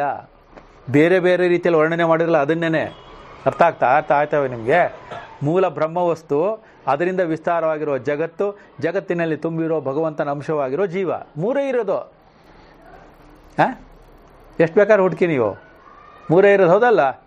ನಾ ಹೇಳಿದ ತಕ್ಷಣ ಬೇಕಾಗಿಲ್ಲ, ಯೋಚನೆ ಮಾಡಿ ಹೇಳ್ತೀನಿ ಸರ್. ನೀವು ಯೋಚನೆ ಮಾಡೋಕೆ ನೀವು ಪೌರಾಣಿಕ ಪುಸ್ತಕಗಳನ್ನು ಓದೋದು, ಧಾರ್ಮಿಕ ಗ್ರಂಥಗಳನ್ನು ಓದೋದು, ಸಾಮಾಜಿಕವಾಗಿರೋದು, ಐತಿಹಾಸಿಕವಾಗಿರೋದು ಎಲ್ಲನೂ ಓದಿದ್ರು ಈ ಮೂರು ಬಿಟ್ಟು ಬೇರೆ ಇಲ್ಲವೇ ಇಲ್ಲ. ಈ ಪಿಂಡಾಂಡದಲ್ಲಿ ನೀವು ವರ್ಣನೆ ಮಾಡೋಕ್ಕೆ ನೋಡೋದು ಅಷ್ಟೇ ಇರೋದು, ಬ್ರಹ್ಮಾಂಡದಲ್ಲಿ ನೋಡೋದು ಅಷ್ಟೇ ಇರೋದು. ಅದಕ್ಕೋಸ್ಕರ the man who knows himself know the world better ಅನ್ನೋದು. ಸೊ ಅವನ ವಿಸ್ತಾರವೇ ಅದು. ನಮ್ಮ ಪ್ರಪಂಚ ಯಾವುದು ಅಂದರೆ ನಾನು ಮಾಡಿಕೊಂಡಿರೋ ವಿಸ್ತಾರ ಅಂತ. ಸೊ ನಾನು ಅನ್ನುವಾಗ ಪರಬ್ರಹ್ಮವಾದರೆ ಬ್ರಹ್ಮಾಂಡವೂ ಅದೇ, ಪಿಂಡಾಂಡವೂ ಅದೇ. ನಾನು ಅನ್ನುವ ಬುದ್ಧಿ ಸಂಕೋಚದಿಂದ ಈ ಶರೀರ ಮಾತ್ರ ನಾನು ಅಂದಾಗ ಮಾತ್ರವೇ ನಿಮಗೆ ಸಂಕಟ ಶುರು. ಮುಂದಕ್ಕೆ ಏನು ಹೇಳ್ತಾರೆ ನೋಡಿ. ತಪಸ್ಸಿನಿಂದಾಗಲಿ ಕರ್ಮದಿಂದಾಗಲಿ ಆಗುವುದಿಲ್ಲ. ನೋಡಿ, ತಪಸ್ಸಿನಿಂದಾಗಲಿ. ಇದು ತಪಸ್ಸು ಅಂದರೆ ಇಲ್ಲಿ ನಾವೇನು ಅಂದ್ಕೊಂಡಿರ್ತೀವಿ ಅಂದರೆ ಮೌನವಾಗಿ ಕುಳಿತು ಏನನ್ನೋ ಚಿಂತೆ ಮಾಡೋ, ಅದಲ್ಲ. ಇಲ್ಲಿ ತಪಸ್ಸು ಅಂದರೆ ವಿಚಾರಣ. ತಪಸ್ಸು ಅಂದರೆ ವಿಚಾರಕ್ಕೆ ಸಿಗುವಂತಹುದಲ್ಲ. ಹೌದಲ್ವಾ? ಅಂದ್ರೆ ಅರ್ಥ ಏನು? ನಮ್ಮ ಊಹೆಗಳಿಗೆ, ಕಲ್ಪನೆಗಳಿಗೆ ನಾವು ಮಾಡಿಕೊಂಡರೆ ಊಹೆಗೆ ಸಿಕ್ಕಬಹುದಾದರೆ ಬ್ರಹ್ಮವು ಸೀಮಿತವಾಗಿ ಬಿಡುತ್ತದೆ. ಹೌದಲ್ವಾ? ಚಿಕ್ಕದಾಗಿ ಬಿಡುತ್ತದೆ. ಇದಮಿತ್ತಂಬಂದು ಹೇಳಲು ಬರುವುದಿಲ್ಲ, ವರ್ಣನೆಗೆ ಸಿಗುವುದಿಲ್ಲ. ಕಣ್ಣಿನ ನೋಡೋಕ್ಕಾಗಲ್ಲ, ವರ್ಣನೆ ಸಿಗೋದಿಲ್ಲ. ಅಂದಮೇಲೆ ಬೇರೆ ಇಂದ್ರಿಯಗಳಿಗೆ ಅಂತಂದರೆ ಈ ನಮಗಿರ್ತಕ್ಕಂಥ ಬೇರೆ ಯಾವುದು ಶಬ್ದ, ಸ್ಪರ್ಶ, ರೂಪ, ರಸಗಂಧಗಳೆಲ್ಲನೂ ಸೇರಿಸ್ಕೊಳ್ಳಿ. ಸೊ ಯಾವುದೇ ದೇವತೆಗಳಿಂದ ಅಂದರೆ ಪ್ರಕೃತಿಯ ಚಿಚ್ಚಕ್ತಿಗಳಿಂದ ಇದನ್ನು ತಿಳಿಯಲಾಗುವುದಿಲ್ಲ. ಆಮೇಲೆ ಅವ್ರಿಗೂ ವರ್ಣಿಸಲಾಗುವುದಿಲ್ಲ. ಆದರೆ ಜ್ಞಾನ ಪ್ರಸಾದದಿಂದ ಸತ್ವಶುದ್ಧಿಯನ್ನು ಮಾಡಿಕೊಂಡು ಧ್ಯಾನ ಮಾಡುವಾತನು ಅದರಿಂದ ನಿಷ್ಕಲನಾದ ಆತನನ್ನು ಕಂಡುಕೊಳ್ಳುತ್ತಾನೆ. ನೋಡಿದ್ರಾ? ಈಗ ಒಂದೊಂದಾಗಿ ನೋಡೋಣ. ಈಗ ಏನು ಮಾಡೋಕೆ ನಾವು ಭಾಷಾರ್ಥವನ್ನು ಓದಬೇಕು. ಭಾಷಾರ್ಥದಲ್ಲಿ ಹೇಳ್ತಾ ಹೋಗ್ತಾರೆ. ಅಲ್ಲಿ ಜ್ಞಾನ ಪ್ರಸಾದ ಅಂದ್ರೆ ಏನು ಅಂತ ಬಂದಾಗ ಅದನ್ನೊಂದಷ್ಟು ಎಲ್ಲ ಮಾತಾಡೋಣ, ಚರ್ಚೆ ಮಾಡೋಣ. ಏಕೆಂದರೆ ಈ ಆತ್ಮನನ್ನು ಕಣ್ಣಿನಿಂದ ಯಾರೂ ಗ್ರಹಿಸುವುದಕ್ಕೆ ಆಗುವುದಿಲ್ಲ. ಕರೆಕ್ಟಾ? ಏಕೆಂದರೆ ಆತ್ಮನಿಗೆ ರೂಪವಿರುವುದಿಲ್ಲ. ಮಾತಿನಿಂದಲೂ ಗ್ರಹಿಸುವುದಕ್ಕೆ ಆಗುವುದಿಲ್ಲ, ಏಕೆಂದರೆ ಆತ್ಮನು ವಾಚ್ಯನಲ್ಲ. ಉಳಿದ ದೇವತೆಗಳಿಂದಲೂ ಆಗುವುದಿಲ್ಲ, ಮಿಕ್ಕ ಇಂದ್ರಿಯಗಳಿಂದಲೂ ಆಗುವುದಿಲ್ಲ. ತಪಸ್ಸು ಎಲ್ಲವನ್ನೂ ಪಡೆಯುವುದಕ್ಕೆ ಸಾಧನವಾಗಿದ್ದರೂ ಆ ತಪಸ್ಸಿನಿಂದಲೂ ಗ್ರಹಿಸುವುದಕ್ಕೆ ಆಗುವುದಿಲ್ಲ. ಹಾಗೂ ವೇದದಲ್ಲಿ ಹೇಳಿರುವ ಅಗ್ನಿಹೋತ್ರವೇ ಮುಂತಾದ ಕರ್ಮದಿಂದ ಹೆಚ್ಚಿನ ಮಹಿಮೆ ಎಂದು ಪ್ರಸಿದ್ಧವಾಗಿದ್ದರೂ ಅದರಿಂದಲೂ ಗ್ರಹಿಸುವುದಕ್ಕೆ ಆಗುವುದಿಲ್ಲ. ಹಾಗಾದರೆ ಈ ಆತ್ಮನನ್ನು ಗ್ರಹಿಸುವುದಕ್ಕೆ ಸಾಧನವು ಯಾವುದು ಎಂದರೆ ಶ್ರುತಿ ಹೇಳುತ್ತದೆ. ಈಗ ನಾವು ಯಜ್ಞಯಾಗಾದಿಗಳು ಮಾಡೋದನ್ನು ನೋಡಿದ್ರು ಅದರಿಂದ ಹೆಚ್ಚಿನ ಕೆಲವು ಇದು ಸವಲತ್ತುಗಳು ಸಿಗುತ್ತದೆ ಅಂತ ಬರುತ್ತೆ ಹೊರತು ಬ್ರಹ್ಮತತ್ವವು ಪ್ರಾಪ್ತವಾಗುತ್ತೆ ಅಂತಿಲ್ಲ. ಯಾವುದಾದ್ರೂ ಒಂದು ಯಜ್ಞವನ್ನು ಮಾಡಿ ಯಾಗವನ್ನು ಮಾಡಿ ಅವರು ಇಹವನ್ನು ಬಿಟ್ಟು ಪರದಲ್ಲಿರ್ತಕ್ಕಂಥ ಸ್ವರ್ಗ ಪ್ರಾಪ್ತಿಗಾಗಿ ಮಾಡ್ತಾರೆ ಹೊರತು ಈ ಮೋಕ್ಷ ಜ್ಞಾನಕ್ಕಾಗಿ ಅಲ್ಲ. ಯಾಕೆ ಅಂದರೆ ಮೋಕ್ಷ ಜ್ಞಾನಕ್ಕಾಗಿ ಮಾಡುವುದು ಯಾವುದೇ ಕರ್ಮ ಇಲ್ಲ. ಯಾವುದೇ ಕರ್ಮದಿಂದಲೂ ನಮಗೆ ಈ ಮೋಕ್ಷಕ್ಕೆ ಬೇಕಾಗಿರುವ, ಶಾಂತಿಗೆ ಬೇಕಾಗಿರುವ, ನಿರ್ವಾಣಕ್ಕೆ ಬೇಕಾಗಿರುವ ಬ್ರಹ್ಮತತ್ವವಾಗಲಾರದು. ಹಾಗಾದ್ರೆ ಏನಾಗಿರ್ತದೆ ಅಲ್ಲೋ? ಕೇವಲ ಕರ್ಮವಾಗಿರುತ್ತೆ. ಅದರಿಂದ ಕೇವಲ ಕರ್ಮವಾಗಿರೋದ್ರಿಂದ ಕರ್ಮದ ಫಲ ಮ್ಯಾಕ್ಸಿಮಮ್ ಏನು ಈ ಜಗತ್ತಿನಲ್ಲಿ ಅಂದರೆ ಸ್ವರ್ಗ ಪ್ರಾಪ್ತಿ ಅಂತ ಒಂದಿದೆ ಅಂತ ಮಾಡ್ತಾರೆ, ಹೌದಲ್ವಾ? ಸ್ವರ್ಗ ಪ್ರಾಪ್ತಿಯಾದರೂ ಕೂಡ ಅದು ಮೋಕ್ಷವಲ್ಲದ ಕಾರಣದಿಂದ ಏನಾಗುತ್ತೆ? ಕ್ಷೀಣೆ ಪುಣ್ಯ ಮರ್ತಲೋಕ ವಿಶಂತಿ. ಅದರಿಂದ ವೇದಾಂತಕ್ಕೆ ವಿಷಯವಲ್ಲದ ಆ ಕರ್ಮಗಳನ್ನು, ಯಜ್ಞಗಳನ್ನು, ದಾನಗಳನ್ನು ಬಿಟ್ಟು ಬೇರೆ ಒಂದು ಮಾಡಬೇಕು. ಅಂದರೆ ನಾವೇನೋ ವಿಚಾರ ಮಾಡೋದು, ಊಹೆ ಮಾಡೋಕ್ಕೆ ನಮಗೆ ಆಧಾರ ಏನು? ಈ ಶಬ್ದಸ್ಪರ್ಶ ರೂಪರಸಗಳೇ, ಈ ಜ್ಞಾನೇಂದ್ರಿಯಗಳೇ ನಮಗೆ ಆಧಾರ, ಅದಲ್ವಾ? ಇದನ್ನಿಟ್ಕೊಂಡು ನಾವು ಈ ಜಗತ್ತಿನಲ್ಲಿರುವುದನ್ನು ಅದನ್ನು ಕಾಣ್ಬೋದು, ಅದನ್ನು ನೋಡ್ಬೋದು, ಅದನ್ನು ತಿಳಿಬೋದು, ಅದನ್ನು ಯಾರಿಗಾರು ಹೇಳ್ಬೋದು. ಆದರೆ ಅದಕ್ಕೆ ಮೀರಿದ, ಬುದ್ಧಿಗೂ ಮೀರಿರುವ ಯಾವುದಿದೆಯೋ ಅದು ಅಸಾಧಾರಣವಾಗಬೇಕಾದ್ರೆ ನಮಗಿರುವ ಸ್ಥೂಲ ಬುದ್ಧಿಯು ಅತಿ ಸೂಕ್ಷ್ಮವಾಗತಕ್ಕದ್ದು, ಸೂಕ್ಷ್ಮವಾಗಿರಬೇಕು. ಆಗಬೇಕಾದ್ರೆ ಏನು ಮಾಡಬೇಕು ಅದನ್ನು ಹೇಳ್ತಾರೆ ನೋಡಿ ಟಿಪ್ಪಣಿ. ಕಣ್ಣನ್ನು ಜ್ಞಾನೇಂದ್ರಿಯಗಳಿಗೂ ವಾಕನ್ನು ಕರ್ಮೇಂದ್ರಿಯಗಳಿಗೂ ಉಪಲಕ್ಷಣವಾಗಿ ಹೇಳಿರುತ್ತದೆ. ಆದ್ದರಿಂದ ಯಾವ ಜ್ಞಾನೇಂದ್ರಿಯಗಳಿಗೂ ಕರ್ಮೇಂದ್ರಿಯಗಳಿಗೂ ಆತ್ಮನ ವಿಷಯನಲ್ಲ ಎಂದು ಭಾವ. ಅಲ್ಲಿ ಅರ್ಥ ಏನಾಯಿತು? ದಶೇಂದ್ರಿಯಗಳಿಗೂ ಇದನ್ನ ಅರ್ಥೈಸಿಕೊಳ್ಳುವ ಅಥವಾ ಇದನ್ನು ಅನುಭವಿಸುವ ಯಾವುದಾದರೂ ಸಾಮರ್ಥ್ಯವೋ ಇರುವುದಿಲ್ಲ. ಇದು ಈ ಜಗತ್ತಿನಲ್ಲಿರುವ ವಸ್ತು ವಿಷಯವನ್ನು ಇಟ್ಕೊಂಡು ಮಾಡ್ಬೋದಷ್ಟೇ, ಹೌದಲ್ವಾ? ಎಷ್ಟರ ಮಟ್ಟಿಗೆ ಸಸ್ಪೆನ್ಸ್ ಇರುತ್ತೆ ಅಂದರೆ, ನಾವೇ ಒಂದು ಗೆಳೆತನ, ಒಂದು ದಾಂಪತ್ಯ, ಒಬ್ಬ ಗುರು ಶಿಷ್ಯರು, ಒಬ್ಬ ಅಧಿಕಾರಿ, ಒಬ್ಬ ಕೆಳಗಿನ ಕೆಲಸ ಮಾಡತಕ್ಕಂಥವನು, ಇವರಿವರ ಸಂಬಂಧಗಳನ್ನೇ ನೀವು ನೋಡಿದಾದರೂ ಕೂಡ ಒಬ್ಬರು ಇನ್ನೊಬ್ಬರಿಗೆ 100ಕ್ಕೆ 100 ಚಂದದಲ್ಲಿ ಗೊತ್ತಿದೆ ಎಂದು ಹೇಳಲು ಬರುತ್ತದಾ? ತಂದೆ ಮಗನನ್ನ, ಮಗ ತಂದೆಯನ್ನ, ಗಂಡ ಹೆಂಡತಿಯನ್ನ, ಹೆಂಡತಿ ಗಂಡನನ್ನ, ಪ್ರಿಯತಮ ಪ್ರಿಯತಮೆಯನ್ನ 100ಕ್ಕೆ 100 ಐ ನೋ ದೆಮ್. 100ಕ್ಕೆ 100 ಏನರ್ಥ? 100ಕ್ಕೆ 100 ಅನ್ನೋದಕ್ಕೆ ಅರ್ಥನೇ ಇಲ್ಲ, ಹೌದಲ್ವಾ? ನಿಜವಾಗ ಇದು ವೇದಾಂತದಲ್ಲಿ ಮಾತಾಡ್ತಾ ಇರೋದು ನಾನು. ನೀವು ಲೌಕಿಕ ತಲೆಯಲ್ಲಿ ಇಟ್ಕೊಂಡಿದ್ರೆ ಇಲ್ಲಿಗೆ ಬರೋಕ್ಕೆ ಆಗಲ್ಲ. ನಾನೇ ಬೇರೆ ನೀವೇ ಬರಾಬಿಡ್ತೀವಿ. ಸೊ ನಮಗೂ ನೀವು ಬಾಂಧವ್ಯ ಕೆಟ್ಟೋಗುತ್ತೆ. 100ಕ್ಕೆ 100 ಅಂತ ಯಾಕೆ ಇರೋದಿಲ್ಲ ಅಂದರೆ, ಪ್ರತಿ ಪ್ರಸಂಗದಲ್ಲೂ, ಪ್ರತಿ ಗಂಟೆಯಲ್ಲೂ, ಪ್ರತಿ ನಿಮಿಷಗಳಲ್ಲೂ ಕೂಡ ಮನಸ್ಸು ಇದೆಯಲ್ಲ, ಇದು ಮನುಷ್ಯನ ಮನಸ್ಸು ಸದಾ ಚಾಂಚಲ್ಯದಿಂದ ಕೂಡಿರುತ್ತದೆ, ಅಭಿಪ್ರಾಯಗಳು ಬದಲಾಗುತ್ತಿರುತ್ತದೆ. ಒಬ್ಬಂಗೆ ಅಲ್ಲ, ಎಲ್ಲರಿಗೂ ಆಗ್ತಾರೆ, ಹೌದಲ್ವ? ಏಕೆಂದರೆ ಇದಕ್ಕೆ ಉದಾಹರಣೆ ಏನು ಅಂದರೆ, ಬೆಳಗಿನ ಜಾವ ಎದ್ದು ನೀವು 1 ವಾರ ಪೂರ್ತಿ ಕರೆಕ್ಟಾಗಿ 6 ಗಂಟೆಗೆ ಎದ್ದು ಮಳೆ ಮೇಲೆ ಮಹಡಿಯ ಮೇಲೆ ನಿಂತು ಸೂರ್ಯೋದಯವನ್ನು ನೋಡಿ, ಆ 10 ದಿವಸವೂ ತೂರ ನೀವು ಬೇರೆ ಬೇರೆ ಸೂರ್ಯೋದಯದ ಅನುಭವವನ್ನೇ ಪಡಿತೀರಿ. ಒಂದು ದಿವಸದಂತೆ ಇನ್ನೊಂದು ದಿವಸ ಇರೋದಿಲ್ಲ ನೋಡಿ, ಹೌದಲ್ವ? ಯಾವ್ದಾದ್ರು ಗೃಹಿಣಿಗೆ 30-40 ವರ್ಷ ಅಡುಗೆ ಮಾಡಿರ್ತಕ್ಕಂಥ ಅನುಭವ ಇದ್ದರೂ ಕೂಡ ಒಂದು ದಿವಸ ಇವತ್ತು ಮಾಡಿದಾಗೆ ಸಾರ್ ನಾಳೆ ಇಲ್ಲ ಅಂತ ಅನ್ಸುತ್ತೆ ನಿಮಗೆ, ಹೌದಲ್ವ? ಚೆನ್ನಾಗಿದೆ ಇವತ್ತೂ, ಆದರೆ ಮೊನ್ನೆ ಥರ ಇಲ್ಲ, ಅಥವಾ ಮುಂದೆ ಹೀಗೆ ಮಾಡ್ತೀನೋ ಗ್ಯಾರಂಟಿನೂ ಇಲ್ಲ. ಈ ವಿಚಾರ ಇರುವಾಗ ಒಬ್ಬರು ನಾವು ಅರ್ಥ ಮಾಡ್ಕೋತೀವಿ, ಇನ್ನೊಬ್ಬರನ್ನ ಅರ್ಥ ಆಗಲ್ಲ ಅನ್ನೋದು ಅತ್ಯಂತ ಚಿಕ್ಕದಾಗಿರೋ ವಿಚಾರ ಆಗಿರುತ್ತೆ, ಹೌದಾ? ಅದರಿಂದ ಇಲ್ಲಿ ಹೇಳ್ತಾ ಇದ್ದಾರೆ, ತಿಳಿಯಲಾಗುವುದಿಲ್ಲ, ವೇದವೂ ಕೂಡ ಸೋಲುತ್ತದೆ, ಹೌದಲ್ವ? ಅದರಿಂದ ಆ ಭಗವಂತನನ್ನು ತೋರಿಸಲು ಕಣ್ಣು ಸೋಲುತ್ತದೆ, ಭಗವಂತನನ್ನು ತಿಳಿಸಲು ವೇದ ಸೋಲುತ್ತದೆ. ಭಗವಂತ ಅಂದ್ರೆ ಇಲ್ಲಿ ಪರತತ್ವವೇ, ಬ್ರಹ್ಮತತ್ವವೇ. ಇದನ್ನು ಯಾರು ನೀವು ಪರ್ಸಾನಿಫೈ ಮಾಡಿ ವ್ಯಕ್ತಿ ಥರ ಮಾಡೋ ಹಾಗಿಲ್ಲ, ಹೌದಲ್ಲ? ಇದು ಏನಿದು ವಸ್ತುತಂತ್ರ, ಇದು ಅಂದರೆ ಸದ್ವಸ್ತು ತಂತ್ರ. ತಂತ್ರ ಅಂದರೆ ಇಲ್ಲಿ ಉಪಾಯ, ತಿಳ್ಕೊಳ್ಳಬೇಕಾದ ರೀತಿ, ನ ಅನ್ಯತಾ ನ ಅನ್ಯ ಮಾರ್ಗ. ಅದಕ್ಕೋಸ್ಕರ ಇಲ್ಲಿ ಶಂಕರ ಭಗವತ್ಪಾದರ ಭಾಷ್ಯದಲ್ಲಿ ಇರದನ್ನಿದ್ದ ಹಾಗೆ ಪ್ರೆಸೆಂಟ್ ಮಾಡ್ತಾರೆ. ಅದನ್ನು ನಮ್ಮ ದೇಹದ ಧಾರಣೆಗೆ, ನಮ್ಮ ಇರತಕ್ಕಂಥ ಹೃದಯ ವಿಸ್ತಾರ ಭಾಗಕ್ಕೆ ಹೊಂದುವಂತೆ ನಾವು ಅದನ್ನು ವಿಸ್ತಾರ ಮಾಡ್ಕೋಬೇಕು. ಹೇಗೆ ಅನ್ನೋದು ನೋಡಿ. ದೇವ ಎಂಬ ಮಾತನ್ನು ಶ್ರುತಿಯಲ್ಲಿ ಇಂದ್ರಿಯ ಎಂಬ ಅರ್ಥದಲ್ಲಿ ಅಲ್ಲಲ್ಲಿ ಹೇಳಿರುತ್ತದೆ. ನೋಡಿದ್ರಾ? ಅಂದರೆ ಅರ್ಥ ಏನು? ದೇವ ದೇವ ಅಂದರೆ ಇಂದ್ರಿಯಾದಿ ದೇವತೆಗಳು, ಹೌದಲ್ವ? ಹಸ್ತ ಇಂದ್ರನ ಜಾಗ, ಹೌದು, ಇದೆಲ್ಲ ಇದೆಯಲ್ಲ, ಹೃದಯ ನಾರಾಯಣ ಇದೆಲ್ಲ ಹೇಳ್ತೀವ. ವರುಣ ಇದ್ದಾನೆ ಇಲ್ವಾ, ವಾಯು ಇದ್ದಾನೆ, ಅಗ್ನಿ ಇದ್ದಾನೆ, ಯಮ ಇದ್ದಾನೆ, ವಿಷ್ಣು ಇದ್ದಾನೆ ಅಂತ ಈ ಪಿಂಡಾಂಡದಲ್ಲಿ ಒಂದೊಂದು ಜಾಗವನ್ನು ಒಂದೊಂದು ದೇವತೆಗೆ ಹೇಳ್ತಾರೆ. ಎಲ್ಲಿ ಬರುತ್ತೆ ರಮೇಶ್ ಇದು? ಪುರುಷ ಸೂಕ್ತದಲ್ಲಿ ಇದೆಲ್ಲ ಬರುತ್ತೆ. ಪುರುಷ ಸೂಕ್ತದಲ್ಲಿ ಇದೆಲ್ಲ ವಿವರಣೆ ಇದೆ. ಪುರುಷ ಸೂಕ್ತ CD ಮಾಡ್ಯಾರೆ ಅಂತ ಕಾಣುತ್ತೆ, ಇಸ್ಕೊಂಡು ನೋಡ್ಬೋದು ನೀವು. ಪುರುಷ ಸೂಕ್ತನೂ ಮಾಡಿದೆ ಒಂದು ಕಡೆ, ಅಲ್ಲಿಗೆ ಇದೆಲ್ಲ ಬರುತ್ತೆ. ಸೊ ಏನೇನು ನೀವು ಪ್ರಕೃತಿಯಲ್ಲಿ ಶಕ್ತಿಗಳನ್ನು ನೋಡ್ತೀರಿ ಅದೆಲ್ಲವೂ ಕೂಡ ಸೇರಿ ಈ ಮನುಷ್ಯನಲ್ಲಿ ಒಂದೊಂದು ಅಂಗದಲ್ಲಿ ಒಂದೊಂದು ಡಿಪಾಸಿಟ್ ಆಗಿರುತ್ತೆ ಅನ್ನೋದನ್ನು ವೇದಾಂತಿಕವಾಗಿ, ಧಾರ್ಮಿಕವಾಗಿ, ಶಾಸ್ತ್ರೋಕ್ತವಾಗಿ ನೀವು ಅದನ್ನು ನೋಡಿದ್ರೆ ಗೊತ್ತಾಗುತ್ತೆ. ಆಮೇಲೆ ಅದು ವೈಜ್ಞಾನಿಕವಾಗಿರೋದು ನಿಮಗೆ ಕಾಣುತ್ತೆ. ನಿಮಗೆ ಬ್ರಹ್ಮಾಂಡದಲ್ಲಿ ಏನೇನಿದೆ ಅದೇ ಪಂಚಭೂತಗಳಲ್ಲಿರೋ ತನ್ಮಾತ್ರೆಗಳೇ ಈ ಪಿಂಡಾಂಡದಲ್ಲೂ ಇರೋದು. ಇದರ ವಿಸ್ತಾರ ಅದು ಅದರವಾಗಿರ್ತಾವೆ ಮಿನಿಯೇಚರ್ ಇದು ಪಿಂಡ. ಅರ್ಥ ಆಯ್ತಾ? ಈಗ ನೋಡಿ ಮುಂದಕ್ಕೆ ಹೇಳ್ತಾರೆ. ತಪಸ್ಸು ಇದು ಮನಸ್ಸನ್ನು ಇಂದ್ರಿಯಗಳನ್ನು ಏಕಾಗ್ರಗೊಳಿಸುವ ತಪಸ್ಸಲ್ಲ. ಏಕೆಂದರೆ ಮುಂದೆ ಧ್ಯಾಯಮಾನ ಎಂಬ ಮಾತಿನಿಂದ ಆ ತಪಸ್ಸು ಬೇಕೆಂದು ಹಿಂದೆ ಇಲ್ಲಿಯೇ ಹೇಳಿರುತ್ತದೆ. ಇದು ಬಹಳ ಬಹಳ ಮುಖ್ಯವಾದದ್ದು.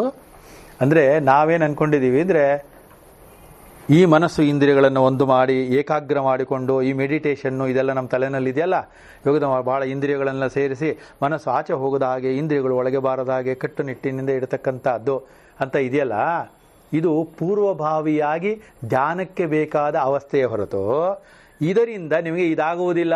ಅಂದರೆ ತಪಸ್ಸಿನಲ್ಲಿ ಕುಳಿತು ನಾವು ಏನು ಮಾಡ್ತೀವಿ, ಮನಸ್ಸಿನ ಬಗ್ಗೆನೇ ಯೋಚನೆ ಮಾಡಿ ಆಚೆ ಹೋಗಿದಾಗ ನೋಡ್ತೀವಿ, ಇಂದ್ರಿಯಗಳೆಲ್ಲವೂ ಹೊರಗಡೆ ವಿಷಯಗಳು ತಂದು ಕೊಡದಾಗ ನೋಡ್ತೀವಿ. ಅಂದರೆ ನಾವು ಎಲ್ಲಿ ಸುತ್ತಾ ಇದ್ದೀವಿ? ನನ್ನ ಮನಸ್ಸು ಇಂದ್ರಿಯಗಳು, ಶರೀರ, ಹೊರಗಿನ ವಸ್ತು, ವ್ಯಕ್ತಿ, ವಿಚಾರ ಅದರೊಳಗೆ ತಿರ್ತಾ ಇದೆ. ರಿಂಗ್ ಟೋನ್ ಒಂದೇ ಅದೆಲ್ಲ. ಆ ತಪಸ್ಸು ಇದಲ್ಲ ಅಂತಾರೆ. ಯಾಕೆಂದರೆ ಮುಂದೆ ಇದೇ ಶ್ಲೋಕದಲ್ಲಿ ಕೊನೆಯಲ್ಲಿ ಧ್ಯಾನ ಏತಂತ ಪದವನ್ನು ಬಳಸಿದ್ದಾರೆ. ಹಾಗಾದ್ರೆ ಏನಾಯ್ತು ಇವಾಗ? ತಪಸ್ಸಿಗೂ ಧ್ಯಾನಕ್ಕೂ ವ್ಯತ್ಯಾಸ ಇದೆ. ಏನು ವ್ಯತ್ಯಾಸ ಅಂತ ನೋಡೋಣ ಈಗ. ಹಾಗಾದರೆ ಆ ಆತ್ಮನನ್ನು ಗ್ರಹಿಸುವುದಕ್ಕೆ ಸಾಧನವು ಯಾವುದು ಎಂದರೆ ಶ್ರುತಿ ಹೇಳುತ್ತದೆ, ಜ್ಞಾನ ಪ್ರಸಾದದಿಂದ. ಎಲ್ಲ ಪ್ರಾಣಿಗಳ ಜ್ಞಾನವು ಸ್ವಭಾವದಿಂದ ಆತ್ಮನನ್ನು ತಿಳಿಸುವುದಕ್ಕೆ ಶಕ್ತವಾಗಿದ್ದರೂ ಹೊರಗಿನ ವಿಷಯಗಳ ಆಸೆಯೇ ಮುಂತಾದ ದೋಷಗಳಿಂದ ಕೊಳೆಯಾಗಿ ಬಿಟ್ಟಿರುವುದರಿಂದ ತಿಳಿಯಾಗದೆ ಅಶುದ್ಧವಾಗಿರುತ್ತದೆ. ಜ್ಞಾನ ಎಂದರೆ ಅಂತಃಕರಣ ವೃತ್ತಿ. ಆತ್ಮಜ್ಞಾನವನ್ನು ಹೊಸದಾಗಿ ಮಾಡಿಕೊಳ್ಳಬೇಕಾದದ್ದಿಲ್ಲ, ಇರುವುದಿಲ್ಲ. ಅನಾತ್ಮ ಸಂಬಂಧವನ್ನು ಮಾತ್ರ ಕಳೆದುಕೊಳ್ಳಬೇಕು. ಇದು ಕೊನೆಯ ವಾಕ್ಯ. ಅನಾತ್ಮ ಸಂಬಂಧವನ್ನ ಕಳೆದುಕೊಳ್ಳಬೇಕು. ಹೇಗೆ ಮಾಡೋದು ಇದನ್ನ? ಎಲ್ಲರನ್ನೂ ಒಂದೇ ಸವನೆ ಕತ್ತರಿಸ್ಬಿಡ್ಬೇಕು ಅಂತಲ, ಯಾರ ಸವಸು ಬೇಡ ಅಂತಲ.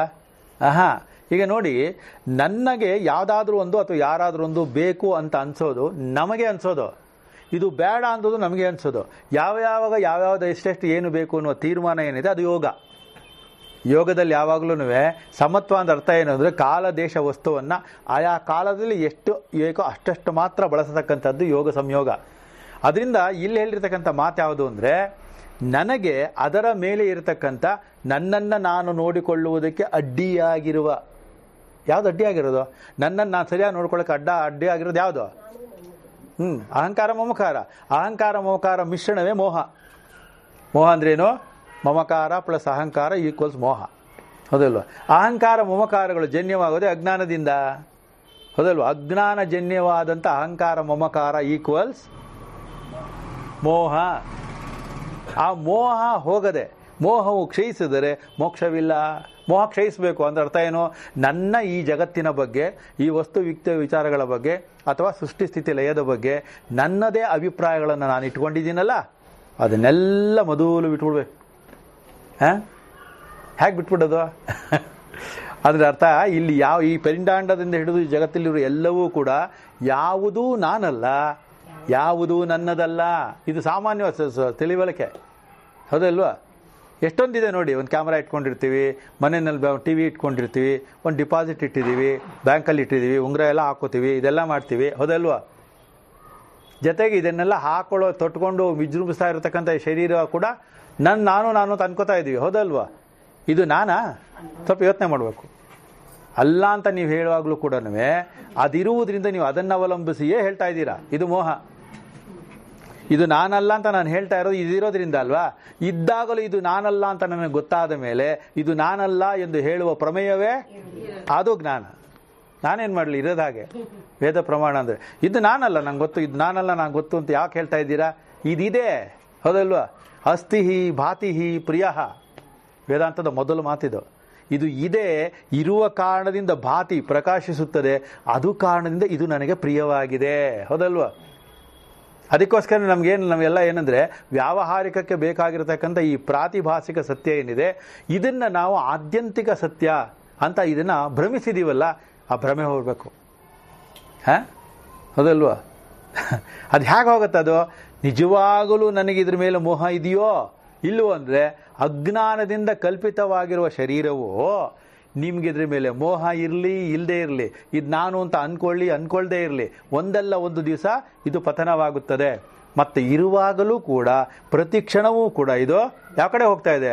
ಲಯದ ಕಡೆಗೆ ಹೋಗ್ತಾ ಇದೆ ಅನ್ನುವ ಆ ಜ್ಞಾನದ ಪುನರಾವರ್ತನೆ ಒಳಗಡೆ ಆಗ್ತಾ ಆಗ್ತಾ ಆಗ್ತಾ ನಮಗೇನೆ ಮೊದಲು ಇದು ನಾನು ಅನ್ನುವ ಭಾವವು ಒಂದಲ್ಲ ಒಂದು ದಿನ ಕಳಚಿ ಹೋಗುತ್ತದೆ. ಅಲ್ಲಿಯವರೆಗೂ ನಿಮ್ಮನ್ನೆಲ್ಲ ಕೇಳಿದ್ರೆ ಅಥವಾ ನಮ್ಮನ್ನೆಲ್ಲ ಕೇಳಿದ್ರೆ ಹೇಳ್ತೀವಿ ಈ ದೇಹವು ನಶ್ವರ, ಹೌದಾ? ಹೇಳ್ತಾ ಇದ್ದೀವಿ, ಆದರೆ ಒಳಗಡೆ ಇದೆಯೋ? ಇಲ್ಲ. ಈಶ್ವರ ಜ್ಞಾನ ಬರುವವರೆಗೂ ನಶ್ವರವಾದದ್ದು ನಶ್ವರ ಎಂದು ನಾನು ಹೇಳುತ್ತಲೇ ಇರುತ್ತೇನೆ. ಇದೆಲ್ಲ ಬಹಳ ಬಹಳ ಆಳದಲ್ಲಿರೋ ಥರ ಕಾಣುತ್ತೆ ಅಲ್ವ ಮಂಜು? ಸ್ವಲ್ಪ ನಿಧಾನಕ್ಕೆ ಪ್ರಯತ್ನ ಮಾಡಿ. ಇದು ನಶ್ವರ ಅಂತ ನಾನು ಹೇಳಬೇಕಾ? ಯಾವ್ದಾದ್ರು ಮನುಷ್ಯ ಹೇಳಿದರೇನೋ ಹೇಳದಿದ್ದರೇನೋ, ಇದು ಗೊತ್ತಾದರೇನೋ ಗೊತ್ತಿಲ್ಲದಿದ್ದರೇನೋ ಅಂತ ನಮಗಿರುವಾಗ ನಾವು ಈ ಸ್ಥೂಲ ಅದರ ಬಗ್ಗೆ ಮೆಲ್ಲಗೆ ವಿಚಾರ ತಲೆಯಲ್ಲಿ ಬರೋದಿಲ್ಲ. ಆ ಬರದೇ ಇರೋದಿದೆಯಲ್ಲ, ಅವಾಗ ನಿಮ್ಗೇನಾಗುತ್ತೆ ಅಂದರೆ ಮೇಲಿಕ್ಕೆ ಹೋಗೋಕೆ ಅನುಕೂಲ ಆಗುತ್ತೆ, ಹೌದಲ್ವಾ? ಯಾವುದಕ್ಕೂ ಆಶ್ಚರ್ಯ ಪಡಬೇಕಾಗಿಲ್ಲ. ಭಗವದ್ಗೀತೆಯಲ್ಲಿ ಕೊನೆಯಲ್ಲಿ ಅದೇ ಇರೋದು, ಆಶ್ಚರ್ಯವತ್ ಪಶ್ಯತಿ, ಆಶ್ಚರ್ಯವತ್ ಶೃಣೋತಿ, ಆಶ್ಚರ್ಯವತ್ ವದತಿ. ಇದರಲ್ಲೂ ಎಲ್ಲ ಹೊಟ್ಟಬೇಕು, ಹೌದಲ್ವಾ? ಸೊ ಪರಮಾಶ್ಚರ್ಯವಾಗಿರುವ ಸ್ವಯಂ ನೀವೇ ಯಾವುದಕ್ಕೂ ಆಶ್ಚರ್ಯ ಪಡ್ತಾ ಇದ್ರೆ ವೇದಾಂತರ ಒಳಗಡೆ ಬಂದಿಲ್ಲ ಅಂತ ಅರ್ಥ. ಇದು ಈ ಭಾಗಗಳೆಲ್ಲ ಕಠಿಣವಾಗಿ ಕಾಣುತ್ತೆ. ಮುಂದೆ ಹೋಗ್ತಾ ಹೋಗ್ತಾ ನಿಮಗೆ ಸರಳ ಆಗೋಗುತ್ತೆ. ಅದೇನೆ ಮುಂದೆ ಕೇಳ್ತಾರೆ ನೋಡಿ, ಜ್ಞಾನ ಪ್ರಸಾದ. ಈಗ ನೋಡಿ, ನಮಗೆಲ್ಲ ಜ್ಞಾನ ಇದೆಯೋ ಇಲ್ವೋ?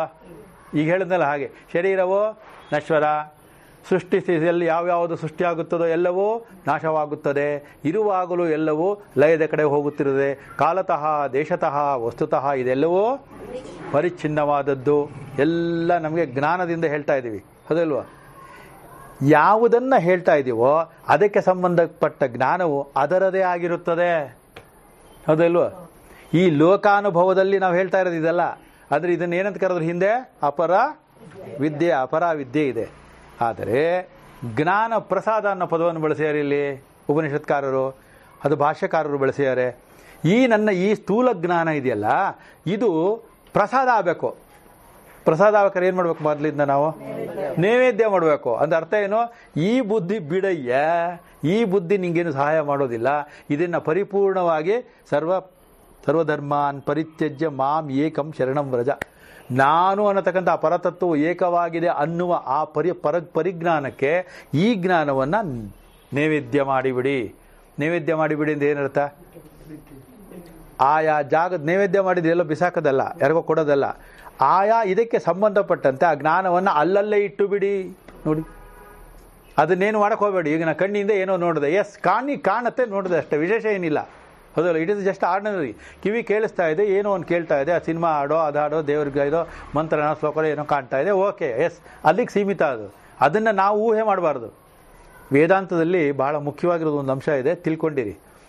ಏನೇನು ಅಜ್ಞಾನದಿಂದ, ಅಂದರೆ ಯಾವುದನ್ನು ನಾವು ಕಲ್ಪಿತ ಮಾಡಿದ್ದೀವೋ ಅದನ್ನೇ ಜ್ಞಾನದಿಂದ ಕಲ್ಪನೆ ಮಾಡೋದು. ಭಗವಂತ ಕೂಡ ಯಾವಾಗಲೂ ಕೂಡ ಊಹೆಲೆ ಕಲ್ಪನೆಯಿಂದಲೇ ಮಾಡು. ಈ ನಮ್ಮ ಬುದ್ಧಿ ಸೂಕ್ಷ್ಮವಾದಾಗ ನಮಗಾಗುವ ದರ್ಶನ ಏನಿದೆ ಅದೇ ಆಚೆ ಕಡೆ ಬೇರೆ ಬೇರೆ ರೀತಿಯಲ್ಲಿ ಪ್ರದರ್ಶನ ಆಗ್ತಾ ಇರೋದು. ಎರಡರ ಸಂಯೋಜನೆಯನ್ನು ಮಾಡಿಕೊಳ್ಳತಕ್ಕಂಥ ಯೋಗ ಭಾವವನ್ನು ಸಂಪಾದಿಸುವುದೇ ಸತ್ಯ ಮಾರ್ಗ, ವೇದ ಮಾರ್ಗ ನ ಅನ್ಯತ. ಅದಕ್ಕೋಸ್ಕರ ಬೇರೆ 28 ಇದೆ, ಆ ಪಂಕ್ತಿಗೆ ಸೇರ್ಕೊಂಡ್ರೆ ಸಿಗುತ್ತೆ, ಆ ಮಟ್ಟದಲ್ಲಿ ಹೋದ್ರಿ ಅದೆಲ್ಲ ಏನೂ ಇಲ್ಲ. ಯಾವುದು ಈ ಅಧ್ಯಾತ್ಮದಲ್ಲಿರತಕ್ಕಂಥ ಈ ಉಪನಿಷತ್ ವಾಕ್ಯಗಳಿದೆ ಇದೆಲ್ಲವೂ ಕೂಡ ವೇದ ಮಾರ್ಗ. ವೇದ ಮಾರ್ಗ ಅಂದರೆ ದಿವ್ಯವಾದ ಮಾರ್ಗ. ದಿವ್ಯ ಅಂದರೆ ಬೆಳಕಿನ ಮಾರ್ಗ. ಈ ಬೆಳಕಿನ ಮಾರ್ಗ ಅಂದರೆ ನಾವು ಸೂರ್ಯನ ನೋಡ್ಬಿಟ್ಟು ಮಾಡ್ತೀವಲ್ಲ, ಆ ಥರ ಅಲ್ಲ. ನನ್ನ ಒಳಗಡೆಯೇ ನಾನು ಹೋಗಬೇಕು, ಹೌದಲ್ವಾ? ಅಲ್ಲಿ ಸಕಲವೂ ನಾನೇ ಆಗೈತಿ. ಸರ್ವಂ ಕಲ್ವಿದಂ ಬ್ರಹ್ಮ, ದಾರಿ ನಾನೇ, ಬೆಳಕು ನಾನೇ, ಹೌದಲ್ಲ? ನಡೆಯುವವನು ನಾನೇ, ನೋಡುವವನು ನಾನೇ, ಏನನ್ನು ನೋಡುತ್ತಿರುವನೋ ಅದು ನಾನೇ. ಇದು ಸ್ವಯಂ ದರ್ಶನ. ಅದಾಗೋದಕ್ಕೆ ನಾವು ಇವಾಗ ಹೋಗ್ತಾ ಇದ್ದೀವಿ. ಅದರಿಂದ ಇಲ್ಲಿ ಈ ಭಾಷ್ಯದಲ್ಲಿ ಬಹಳ ಪ್ರಮುಖವಾಗಿರೋದು ನೋಡಿ, ನಮಗಿರುವ ಈಗಿನ ಜ್ಞಾನವನ್ನು ಸೀಮಿತ ಮಾಡಿಬಿಡಿ. ಅಂದರ್ಥ ಆಯಾ ವ್ಯವಹಾರಕ್ಕೆ ಮಾತ್ರ ಸೀಮಿತ ಮಾಡಿಬಿಡಿ. ಆತ್ಮೋದ್ಧಾರಕ್ಕೆ ಇದಾಗೋದಿಲ್ಲ. ಇದೇನು ಕೂಡ ಜೀವನೋಪಾಯಕ್ಕೆ ಸಹಾಯ ಆಗತಕ್ಕಂಥ ಜ್ಞಾನ ಮಾತ್ರ. ಈ ಜ್ಞಾನವು ಪ್ರಸಾದವಾಗಬೇಕಾದ್ರೆ ಏನಾಗಬೇಕು?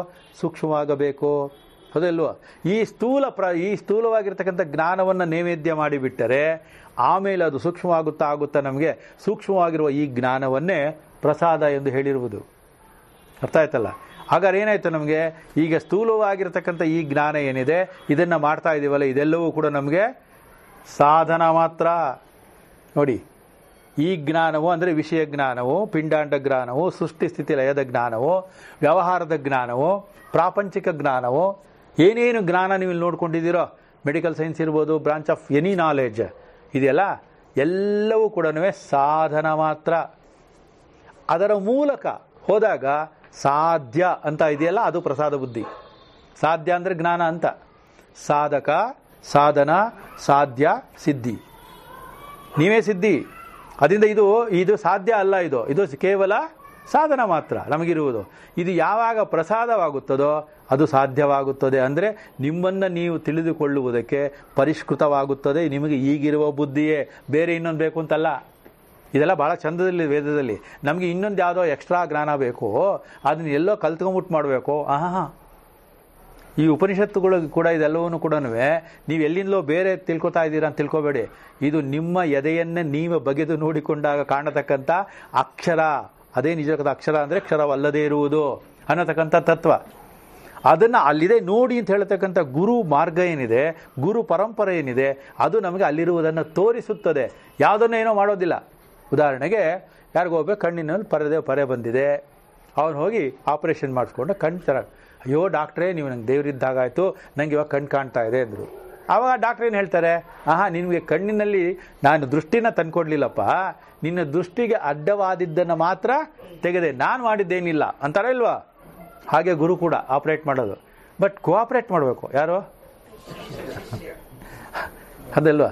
ಸೊ ಹೇಗೆ ಕಣ್ಣಿನ ಪರೆ ಹೋದ ತಕ್ಷಣವೇ ದೃಷ್ಟಿ ಮೊದಲೇ ಇದೆ, ಈ ಪರೆಯ ಕಾರಣದಿಂದ ನನಗೆ ಸರಿಯಾಗಿ ಕಾಣುತ್ತಿರಲಿಲ್ಲ.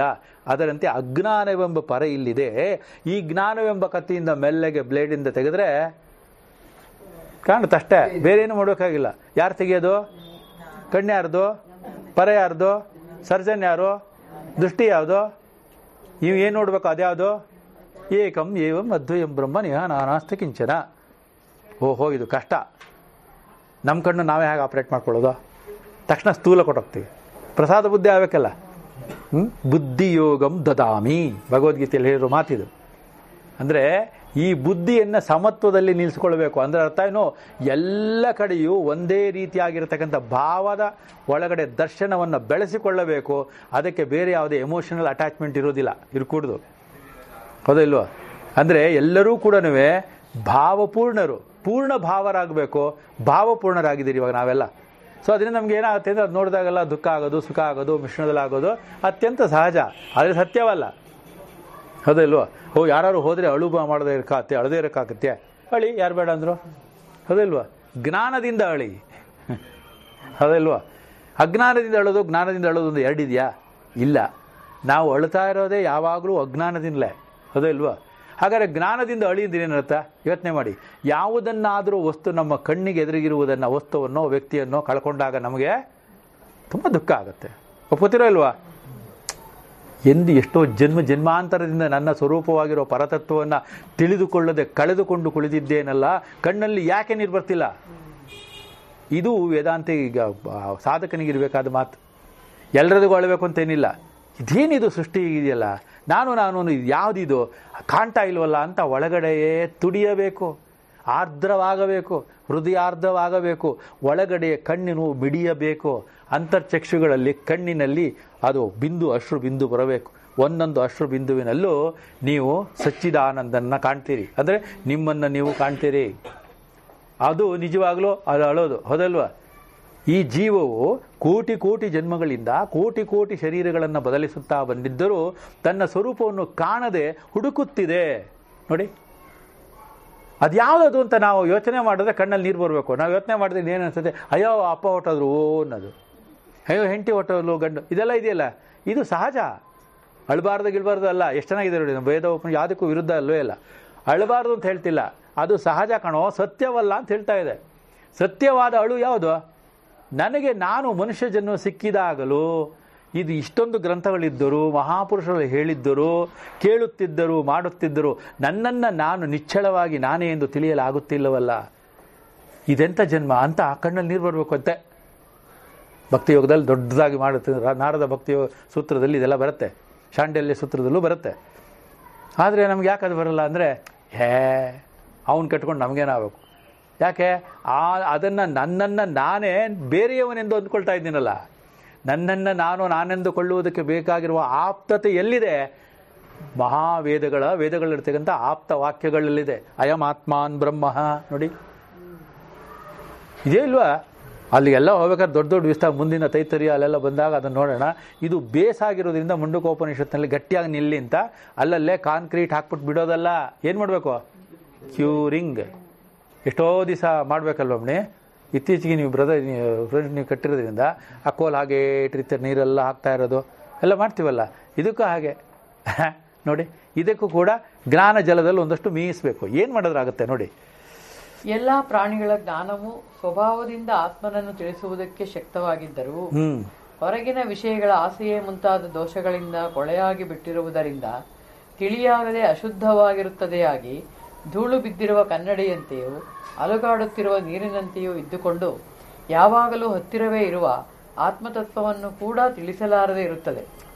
ಅದು ಯಾವಾಗ ಇಂದ್ರಿಯಗಳ ಮತ್ತು ವಿಷಯಗಳ ಸಂಬಂಧದಿಂದ ಉಂಟಾಗುವ ರಾಗವೇ ಮುಂತಾದ ಮಲಗಳ ಕಲ್ಮಶವನ್ನು ತೆಗೆದುಹಾಕಿ ಕನ್ನಡಿ, ನೀರು ಮುಂತಾದವುಗಳಂತೆ ತಿಳಿ ಮಾಡಲು ಸ್ವಚ್ಛವಾಗಿ ಶಾಂತವಾಗಿ ನಿಲ್ಲುವುದೋ ಆಗ ಜ್ಞಾನದ ಪ್ರಸಾದ ಉಂಟಾಗುವುದು. ಗುರು ಪ್ರಸಾದ ಹೇಗಿದೆ ನೋಡಿ. ಮೂಲವಾಗಿರತಕ್ಕಂಥ ಆದಿ ಗುರುಗಳು ಸರಳ ಮಾಡಿ ನಮಗೆ ಎಲ್ಲಿ ಭಯ ಪಟ್ಕೊಂಡ್ಬಿಡ್ತಾರೋ ಶಿಷ್ಯಂದ್ರು ಅಂತ ವ್ಯಾಖ್ಯಾನದಲ್ಲಿ ಎಷ್ಟು ಹೇಳ್ತಾರೆ. ಈ ಸಾಮಾನ್ಯವಾಗಿರೋ ಜ್ಞಾನವೇ ಇವನಿಗೆ ಅವನನ್ನು ದರ್ಶನ ಮಾಡೋದಕ್ಕೆ ಯೋಗ್ಯವಾಗಿದೆ. ಆದರೆ ಪ್ರಾಬ್ಲಮ್ ಏನು ಅಂದರೆ ನೋಡಿ, ಮೊದಲು ಅದು ಹೇಳ್ತಾರೆ, ನಿಂಗೆ ಏನು ಈಗಿದೆಯೋ ಬುದ್ಧಿ ಇದೇ ಸಾಕಯ್ಯ ನಿನಗೆ ಆತ್ಮದರ್ಶನ ಆಗೋದಕ್ಕೆ ಅಂತ ಹೇಳ್ತಾರೆ. ಆದರೆ ಅದು ಯಾಕೆ ಆಗ್ತಾ ಇಲ್ಲ ಗೊತ್ತಪ್ಪ ಮಗು? ಅದಕ್ಕೆ ಒಂದು ಅಡ್ಡಿ ಇದೆ. ಅದಕ್ಕೋಸ್ಕರ ಉದಾಹರಣೆಗಳನ್ನು ಕೊಡೋದು.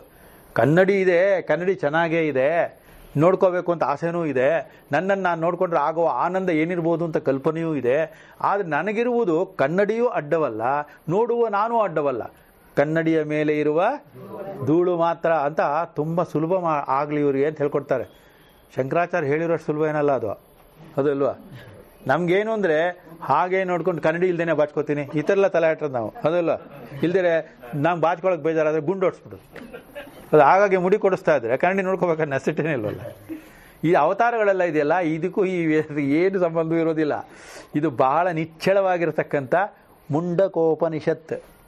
ತಾನು ಮೊದಲೇ ಇದು ಮುಂಡನವಾಗಿರತಕ್ಕಂಥದ್ದು, ಇದರೊಳಗೆ ಏನಿಲ್ಲ ಅಂತ. ಅದು ಬ್ರಹ್ಮ ಮುಂಡನ ದೊಡ್ಡದಾಗಿರೋದು. ಅಂದರೆ ಅರ್ಥ ಏನು? ಈ ಅಜ್ಞಾನವೆಂಬ ಕೂದಲು ಒಮ್ಮೆ ತೆಗೆದರೆ ಮತ್ತೊಮ್ಮೆ ಬೆಳೆಯ ಕೂಡದು. ಆದರೆ ಇಲ್ಲೇನಾರು ಏನು ಹೇಳ್ತಾನೆ, ತಿರುಪ್ತಿಗೆ ನಾನು ಮುಡಿ ಕೊಡ್ತಿದ್ದೀನಿ, ಯಾಕೆ ಧೈರ್ಯವಾಗಿ ಕೊಡ್ತಾನೆ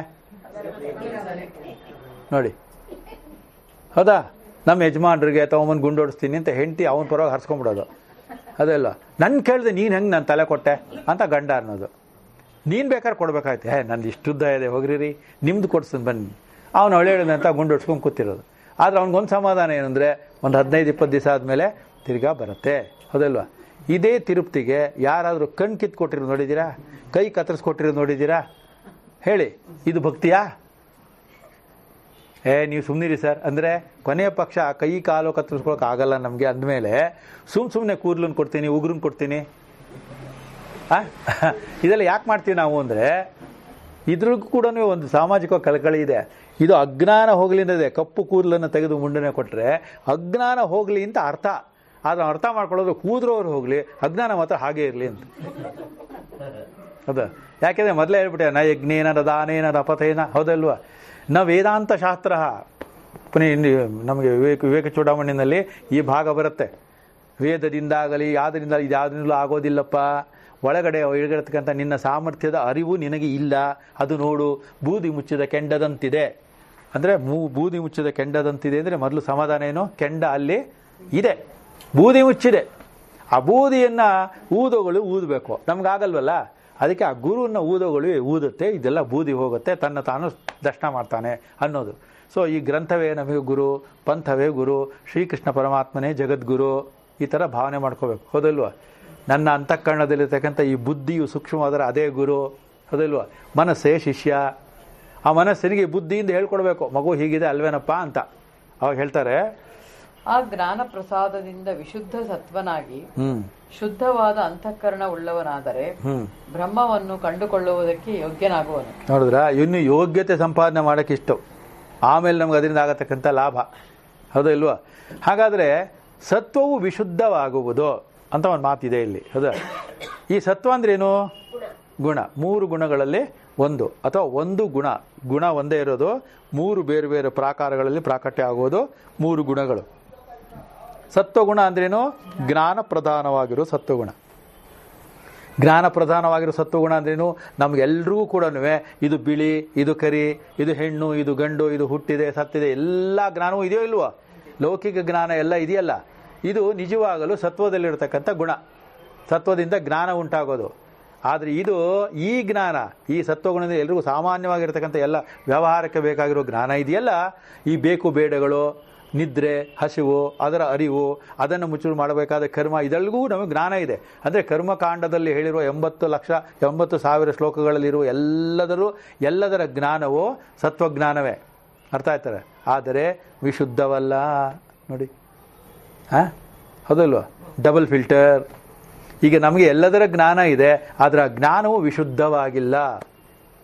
ಯಾಕೆ ವಿಶುದ್ಧವಾಗಿಲ್ಲ ಅಂದರೆ, ಎಲ್ಲಿಯವರೆಗೂ ಸತ್ವದಿಂದ ಇರತಕ್ಕಂಥ ಈ ಸ್ಥೂಲ ಗುಣ ಇದೆಯಲ್ಲ, ಇದು ರಜೋ ಮತ್ತು ತಮಸ್ಸಿನ ಜತೆಯಲ್ಲೇ ಸದಾ ಇರುತ್ತದೆ.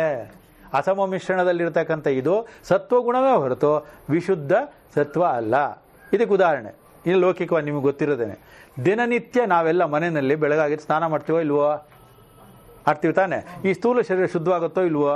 ಒಳ್ಳೊಳ್ಳೆ ಅದು ಇದು ಸೋಪ್ ಹಾಕ್ಕೊಂಡು ಏನೇನೋ ಮಾಡ್ಕೊಂಡು ಲೋಷನ್ ಗೀಷನ್ ಮಾಡಿಸಿ 2 ಸ್ಥಿತಿ ಸೋಪ್ ಹಾಕಿ ಚೆನ್ನಾಗಿ ತಿಕ್ಕಿ ಎಲ್ಲ ಮಾಡಿ ತಿರ್ಗಿ ಘಮ ಅಂತ ಆಚೆ ಬಂದು ಮಧ್ಯಾಹ್ನ ಹೊತ್ತು ತಿರ್ಗಾ ಇನ್ನೊಂದು ಸ್ನಾನಕ್ಕೆ ಬೇಕು, ಆ ಥರ ಎಲ್ಲ ಆಗುತ್ತೆ. ಹೌದಲ್ವಾ? ಮಾಡ್ತೀವಿ, ಶುದ್ಧ ಮಾಡ್ತೀವೋ ಇಲ್ವಾ? ಆದರೂ ಇವರು ಜೀವನದಲ್ಲಿ ಒಂದ್ಸತಿ ಗಂಗೆ ಹೋಗ್ಬಿಟ್ಟು ಸ್ನಾನ ಮಾಡಬೇಕು ಅಂತ ನಂಗೆ ಆಸೆ ಇದೆ. ಯಾಕೆ ಆಸೆ ಇದೆ ಅವನಿಗೆ? ಅಥವಾ ಗಂಗಾ ನದಿಲಿ ಹೋಗಿ ಸ್ನಾನ ಮಾಡ್ಬಿಟ್ರೆ ಏನಾಗುತ್ತೆ? ಯೋಚನೆ ಮಾಡಿದ್ದೀರೇನೋ? ಯೋಚನೆ ಮಾಡಿ ಇವತ್ತಿಂದ. ಆದರೆ ಗಂಗಾ ನದಿ, ಅಯ್ಯೋ ನೀವೇ ಪುಣ್ಯವಂತರು ರೀ, ಜೀವನದಲ್ಲಿ ಒಂದ್ಸತಿ ಗಂಗೆನಲ್ಲಿ ಮುಳುಗೆದ್ದು ಬಂದ್ರಿ ಅಂದ್ರೆ ಏನರ್ಥ? ಮುಳುಗೆದ್ದು ಬಂದಿ ಅಂದರೆ ಮುಳುಗಿದ ಮೇಲೆ ಯಾಕೆ ಎದ್ದು ಬಂದ್ರಿ ಅಂತಲೂ ಅರ್ಥ. ಆ ಥರ ಬೇಕಾದ್ರೂ ಭಾವ ಮಾಡ್ಬೋದಲ್ಲ, ಹೇಗಾದ್ರೂ ಮಾಡ್ಬೋದು ಅಂತ ಹೇಳ್ತಾ ಇದ್ವಿ. ಯಾಕೆ? ದಿನನಿತ್ಯ ಕಾವೇರಿ ನೀರು ಸ್ನಾನ ಮಾಡ್ತಾ ಇದ್ದೀವಿ. ಕಾವೇರಿಲಿರೋ ನೀರಲ್ವೇನೋ? ಬೋರ್ವೆಲ್ಲಲ್ಲಿ ಬರೋ ನೀರು ಸ್ನಾನ ಮಾಡ್ತಾ ಇದ್ದೀವಿ. ಶುದ್ಧವಾಗಿರತಕ್ಕಂಥದ್ದು ನಾವು ಫಿಲ್ಟರ್ ವಾಟರ್ನೇ ಕುಡಿತಾ ಇದ್ದೀವಿ.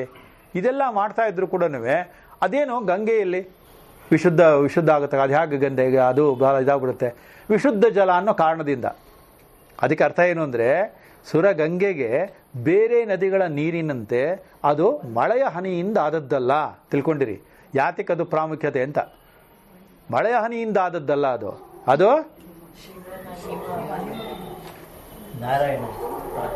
ನಾರಾಯಣ ಪಾದದಿಂದ ಬಂದಿದೆ. ಅಂದರೆ ಹರಿಪಾದದಿಂದ ಬಂದಿದೆ ಅಂತ ಅರ್ಥ. ಸುರಲೋಕದಿಂದ ಬಂದಿದೆ. ಜೊತೆಗೆ ಕೈಲಾಸದಿಂದ ಮಂಜು ಏನು ಮಾಡಿ ಅದೇ ಹನಿ ಹನಿಯಾಗಿ ಬಂದು ನೀರಾಗಿರುತ್ತದೆ. ಜೊತೆಗೆ ಅಲ್ಲಿ ಆ ನೀರು ಯಾವಾಗ ಹರಿದರೂ ಕೂಡ ಬೇರೆ ಯಾವುದೇ ನೀರು ಅದಕ್ಕೆ ಬೆರೆತರೂ ಅದು ಪವಿತ್ರವಾಗಿಬಿಡುತ್ತೆ.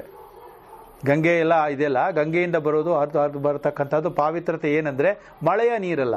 ಮತ್ತು ಯಾವುದೇ ಕಾಲದಲ್ಲೂ ಅದು ಹರಿತಾನೇ ಇರ್ತಾಳೆ, ಅಲ್ಲಿಂದ ಮಂಜು ಬರ್ತಾನೇ ಇರುತ್ತೆ, ಮುಂದಕ್ಕೆ ಹೋಗ್ತಾನೆ ಇರುತ್ತೆ. ಇದು ಒಂದು, ಹೌದಲ್ವಾ? ಇನ್ನೊಂದು, ಈ ಭಗೀರಥ ಪ್ರಯತ್ನದಿಂದ ಆ ಗಂಗೆಯು ಈ ಲೋಕಕ್ಕೆ ಬರುವಾಗ ನಾನು ನಿಮ್ಮ ಲೋಕಕ್ಕೆ ಬರಲ್ಲ ಅಂತ ಅವಳು. ಇದೆಲ್ಲ ಪುರಾಣದಲ್ಲಿರೋ ಕತೆ. ನಿಮಗೆ ಗೊತ್ತಿಲ್ಲದೆ ಇರೋರಿಗೆ ಗೊತ್ತಾಗಲಿ ಅಂತ, ಕೆಲವರು ಗೊತ್ತಿರೋರಿಗೆ ರಿಪಿಟೇಷನ್ ಅಷ್ಟೇ, ನಿಮಗೆಲ್ಲ ಗೊತ್ತಿರಲಿ ಅಂತ. ಬರುವಾಗ ನಾನು ನಿಮ್ಮ ಊರಿಗೆ ಬರಲ್ಲ, ಈ ಭೂಲೋಕಕ್ಕೆ ಇಳಿಯಲ್ಲ ಅಂತಾಳೆ. ಏನು ತಾಯಿ ನೀನು ಬರೆದಿದ್ರೆ ಹಾಗೆ ನಮ್ಮ ಹಿಂದಿನವ್ರಿಗೆಲ್ಲ ಪಾವನ ಆಗಬೇಕು, ನೀನು ಬಂದು ಅವ್ರು ಆದಮೇಲೆ ಅಲ್ಲಿ ಹಲಿಬೇಕು ಅಂತ. ಇಲ್ಲ, ಯಾಕೆ ಅಂದರೆ ನೀವು ಭೂಲೋಕದಲ್ಲಿರೋರು ಪರಮ ಪಾತಕಿಗಳು. ತುಂಬ ಪಾಪ ತುಂಬಿದೆಯಪ್ಪ ಈ ಭೂಲೋಕದಲ್ಲಿ, ನಾನು ಅದು ಬಂದ್ಬಿಟ್ರೆ ನಾನು ಅಪವಿತ್ರ ಆಗ್ಬಿಡ್ತೀನಿ, ಅದಕ್ಕೆ ಬರಲ್ಲ ಅಂತಾಳೆ ಅವಳು. ಆಗ ನಮ್ಮ ಮುನಿ ನೋಡಿ, ಮುಲ್ಲದು ಇದೆಲ್ಲ ಸುಳ್ಳು ಗಿಳ್ಳು ಅದು ಇದೆಲ್ಲ ಏನು ಹೇಳಾಗಿಲ್ಲ, ಪರ್ಫೆಕ್ಟ್ ಆಗಿದೆ ಇದೆಲ್ಲನೂ. ಭಗೀರಥ ಪ್ರಯತ್ನ ಇದೆಯಲ್ಲ, ಅದರಿಂದಲೇ ಇವತ್ತು ಭಾರತ ಭೂಮಿಯಲ್ಲಿ ಗಂಗೆ ಇರೋದು. ಅಯೋಗ್ಯರಾಗಿರುವ ನಾವು ಆ ಗಂಗೆಯನ್ನು ತಂದು ಹೇಗೆ ಬೇಕೋ ಅದನ್ನು ಇಟ್ಕೊಳ್ಳುವಂಥ ಪಾವಿತ್ರ ಭಾವನೆ ಇಲ್ಲದೇನೆ ಅದನ್ನು ರಾಜಕೀಯ ಮಾಡ್ಕೊಂಡು ಒದ್ದಾಡ್ತಾ ಇದ್ದೀವಿ ನಮ್ಮ ದೇಶದಲ್ಲಿ. ಇಲ್ಲದೇ ಇದ್ದರೆ ಗಂಗೆನ ಎಲ್ಲ ನದಿಗೂ ಕನೆಕ್ಟ್ ಮಾಡಿಬಿಟ್ರೆ ನಮ್ಮ ದೇಶದಲ್ಲಿ ಕುಡಿಯುವ ನೀರಿಗೆ, ವ್ಯವಸಾಯಕ್ಕೆ, ಎಲೆಕ್ಟ್ರಿಸಿಟಿಗೆ ಒಂದೇ ಒಂದು ಚೂರು ಬರೋನೂ ಇಲ್ಲ. ಅದೇ ಇಲ್ಲೋ ವೈಜ್ಞಾನಿಕ ಯೋಚನೆ ಮಾಡಿ. ಆದರೆ ಎಲ್ಲ ಇದೆ, ಪುರುಷ ಪ್ರಯತ್ನ ಇಲ್ಲ, ಭಗೀರಥ ಪ್ರಯತ್ನ ಇಲ್ಲ ನಮ್ಮದು. ಆಗ ಇವನು ಹೇಳ್ತಾನೆ, ಹಾಗೆ ಮಾಡಬೇಡಿ, ನೀ ಬಾಮ್ಮ, ನಿಂಗೆ ಯಾಕೆ, ಏನು ತೊಂದರೆ ಆಗ್ದ ನಾನು ನೋಡ್ಕೋತೀನಿ ಅಂತ ಹೇಳಿದಾಗ, ಹೇಗೆ ನೋಡ್ಕೋತೀಯ ಅಂದರೆ, ನೀನು ಹರಿದಾಗ 1 ವರ್ಷದಲ್ಲಿ ಅಥವಾ 10 ವರ್ಷದಲ್ಲಿ 100 ವರ್ಷದಲ್ಲಿ ನಮ್ಮ ಭಾರತ ದೇಶದಲ್ಲಿ ದೊಡ್ಡ ದೊಡ್ಡ ಮಹಾಮುನಿಗಳಿರುವಂಥ ಜಾಗ ಇದು, ಪವಿತ್ರವಾದದ್ದು. ನಿನಗೆ ಎಷ್ಟೇ ಪಾಪ ಬಂದರೂ ಒಮ್ಮೆ ಒಬ್ಬ ನಮ್ಮ ಮಹರ್ಷಿಯಾದಲ್ಲಿ ಮುಳುಗಿ ಎದ್ದರೆ ನಿನಗಿರುವ ಪಾಪವೆಲ್ಲವೂ ಹೋಗಿಬಿಡುತ್ತದೆ, ನಾನು ವಾಗ್ದಾನ ಕೊಡ್ತೀನಿ ಬಾ ಅಂತ ಭರತಭೂಮಿ ಇದು. ಹೌದಲ್ವಾ? ಕರ್ಮದಿಂದ ನಿರ್ಧಾರ ಆಗೋದಲ್ಲ ಇದು. ಅವನು ಪರಮ ಪಾಪಿ ನೀವು ಅಂತಿರ್ತೀರಿ, ಆದರೆ ಅವನು ಪರಮ ಬ್ರಹ್ಮಜ್ಞಾನಿ ಆಗಿರ್ತಾನೆ. ಅವನೊಂದು ಮುಳುಗಿದ್ರೆ ಪಾವನೆ ಆಗ್ಬಿಡ್ತಾಳೆ. ಹೌದಲ್ವ? ಹಾಗಾದ್ರೆ ಏನಂತ ಅರ್ಥ ಆಯಿತು? ಸುರಗಂಗೆ ಆಗಿರುವಾಗ ತನ್ನಲ್ಲಿ ಬರುವ ಯಾರ್ಯಾರ ಪಾಪಗಳನ್ನು ಕಳೆದರೂ ತಾನು ಉಳಿದುಕೊಳ್ಳತಕ್ಕಂಥ ಮಹತ್ತಾದ ತತ್ವ ಗಂಗೆಯಲ್ಲಿದೆ. ಅದಕ್ಕೋಸ್ಕರ ಇದೆಲ್ಲ ಗೀತಾ ಗಂಗೆ ಅಲ್ವಾ, ಜ್ಞಾನ ಗಂಗೆ ಇದೆಲ್ಲ ಮಾತಾಡೋದು. ಅದಕ್ಕೆ ನಾವೇನು ಸ್ನಾನ ಮಾಡ್ತಾಯಿದ್ರು ನನ್ನ ಜೀವನದಲ್ಲೂ ಅನ್ಸುತ್ತೆ, ಎಲ್ಲ ಮುಳುಗ್ಬಿಟ್ರೆ ಎಷ್ಟೋ ಆಯ್ತು. ಮುಳುಗ್ ಬಂದಮೇಲೆ ಏನಾದ್ರು ಚೇಂಜ್ ಆಗಿದೆ? ಇಲ್ಲ, ಅದೇ ಟೋಪಿ, ಅದೇ ಮೋಸ, ಅದೇ ವಂಚನೆ, ಅದೇ ತಾಕಲಾಟ ಇದೆಯಲ್ಲ ಅವನಿಗೆ. ಸೊ ಅದರಿಂದ ಅದಕ್ಕೂ ಇದಕ್ಕೆ ಸಂಬಂಧ ಇಲ್ಲ. ಇದು ನಮಗೆ ಈ ನಮ್ಮಲ್ಲಿ ಒಳಗೆ ಹೋಗತಕ್ಕಂಥ ಜ್ಞಾನ ಗಂಗೆಯ ವಿಚಾರ ಇದು. ಅದರಿಂದ ಇಲ್ಲಿ ಹೇಳ್ತಾ ಇದ್ದಾರೆ ಈ ಜ್ಞಾನವನ್ನು. ಆದ್ದರಿಂದ ಆ ಚಿತ್ತಶುದ್ಧಿಯಿಂದಲಾದರೆ ನಿಷ್ಕಲನಾದ ಯಾವ ಅವಯವ ವಿಶೇಷಗಳು ಇಲ್ಲದ ಆ ಆತ್ಮನನ್ನು ಧ್ಯಾನ ಮಾಡುವಾತನು ಎಂದರೆ ಸತ್ಯವೇ ಮುಂತಾದ ಸಾಧನಗಳಿಂದೊಡಗೂಡಿ ಇಂದ್ರಿಯಗಳನ್ನು ಹಿಂದೆ ಕೆಳೆದುಕೊಂಡು ಮನಸ್ಸಿನಲ್ಲಿ ಧ್ಯಾನ ಮಾಡುವಾತನು ಪಶ್ಯತೆ ಕಂಡುಕೊಳ್ಳುವನು, ಅರಿತುಕೊಳ್ಳುವನು. ನೋಡಿ, ಈಗ ನಮಗೆ ಈ ಧ್ಯಾನ ಮತ್ತು ಹಿಂದೆ ತಪಸ್ಸಿನಿಂದ ಬಂದಿರತಕ್ಕಂಥ ಸಾಧನ ಭಾಗ ಇದೆರಡನ್ನು ಸರಿಯಾಗಿ ಅರ್ಥ ಮಾಡ್ಕೋಬೇಕು ನಾವು. ಒಂದು ಅರ್ಥ ಏನು ಅಂದರೆ, ನಾವು ತಪಸ್ಸು ಮಾಡೋದು ಎಲ್ಲಿವರೆಗೆ ಅಂದರೆ ನಮ್ಮಲ್ಲಿರತಕ್ಕಂಥ ಸಂದೇಹಗಳು ನಿವಾರಣೆ ಆಗುವವರೆಗೆ ಅದು ಸಾಧನ. ನಮಗೆ ಯಾವುದರ ಬಗ್ಗೆ ನಮಗಿರೋದು ಒಂದೇ ಅಂಶ ಇವಾಗ, ಅದಲ್ವಾ? ಆ ಪರತತ್ವವನ್ನು, ಸತ್ಯವನ್ನು, ರಸೋಮಯವಾಗಿರ್ತಕ್ಕಂಥ ಭಗವತ್ ತತ್ವನ ನಾನು ಅದರ ಅಂಶ ಅನ್ನೋದನ್ನು ಕಂಡುಕೊಂಡಾಗ ಆ ಅಂಶದಲ್ಲಿರತಕ್ಕಂಥ ಸಂಕುಚಿತ ಭಾವ ಪೂರ್ಣವಾಗಬೇಕು, ವಿಸ್ತಾರ ಆಗಬೇಕು, ಪೂರ್ಣಮದಃ ಪೂರ್ಣಮಿದಂ ಆಗಬೇಕು. ಅದು ನನ್ನ ಉದ್ದೇಶ. ಆ ಉದ್ದೇಶಕ್ಕೆ ಹೋಗುತ್ತಿರುವಾಗ ಇಲ್ಲಿರತಕ್ಕಂಥ ಚಿತ್ತವು ನಮಗೆ ಚಾಂಚಲ್ಯದಿಂದ ಚಾಂಚಲ್ಯತೆ ಎಲ್ಲ ಹೋಗಬೇಕಲ್ಲ. ಸೊ ಅದರಿಂದ ಧ್ಯಾನದಲ್ಲಿ ಒಬ್ಬ ಇದ್ದಾನೆ ಅಂತಂದರೆ ನನ್ನ ಸ್ವಭಾವದಿಂದ ನಾನು ಏನೇನು ನೋಡ್ತಾ ಇದ್ದೀನಿ, ಅನುಭವಿಸ್ತಾ ಇದ್ದೀನೋ ಇದೆಯೋ ಆ ಸ್ವಭಾವದಿಂದ ಉಂಟಾಗತಕ್ಕಂಥ ಅಂತಃಕರಣದ ಭಾವ ವಿಕಾರಗಳು ಇಲ್ಲದಂತಾಗಬೇಕು. ಭಾವವು ವಿಕಾಸವಾಗುತ್ತಾ ಆಗುತ್ತಾ ಭಾವ ವಿಕಾರಗಳು ತನ್ನನ್ನು ತಾನು ಕಳೆದುಕೊಂಡು ಬಿಡುತ್ತದೆ. ಭಾವ ವಿಕಾರ ಎಂದರೆ ಸ್ವಭಾವದಿಂದ, ಅಂದರೆ ಈ 3 ಗುಣಗಳಿಂದ, ಪ್ರಕೃತಿಯಿಂದ ನಮಗಾಗುತ್ತಿರುವ ದೈನಂದಿನದಲ್ಲಿ ನಾವು ಕಾಣತಕ್ಕಂಥ ಶಬ್ದ, ಸ್ಪರ್ಶ, ರೂಪರಸಗಳ ಅನುಭವಗಳ ವಿಕಾರ. ಇಷ್ಟುದ್ದ ಹೇಳಿದ್ದೀನಿ ಇದಕ್ಕೆ. ಇದು ನಮ್ಮ ಅಂತಃಕರಣದಲ್ಲಿ ಆಗೋದು ಯಾವ ಕಾರಣದಿಂದ? ಚಿತ್ತ ಚಾಂಚಲ್ಯದಿಂದ ಆಗೋದು. ಆದರೆ ಬ್ರಹ್ಮನ ವಿಚಾರದಲ್ಲಿ, ತತ್ವದ ವಿಚಾರದಲ್ಲಿ ಇದ್ಯಾವುದು ಆಗೋ ಸಂಭವವೇ ಇಲ್ಲ. ಏಕೆ? ಕರ್ಮವೂ ಇಲ್ಲ, ಅದರಿಂದ ಪ್ರಭಾವವೂ ಇಲ್ಲ, ಫಲವೂ ಇಲ್ಲ. ಆದ್ದರಿಂದ ಇದು ವಿಶುದ್ಧವಾಗಿದೆ.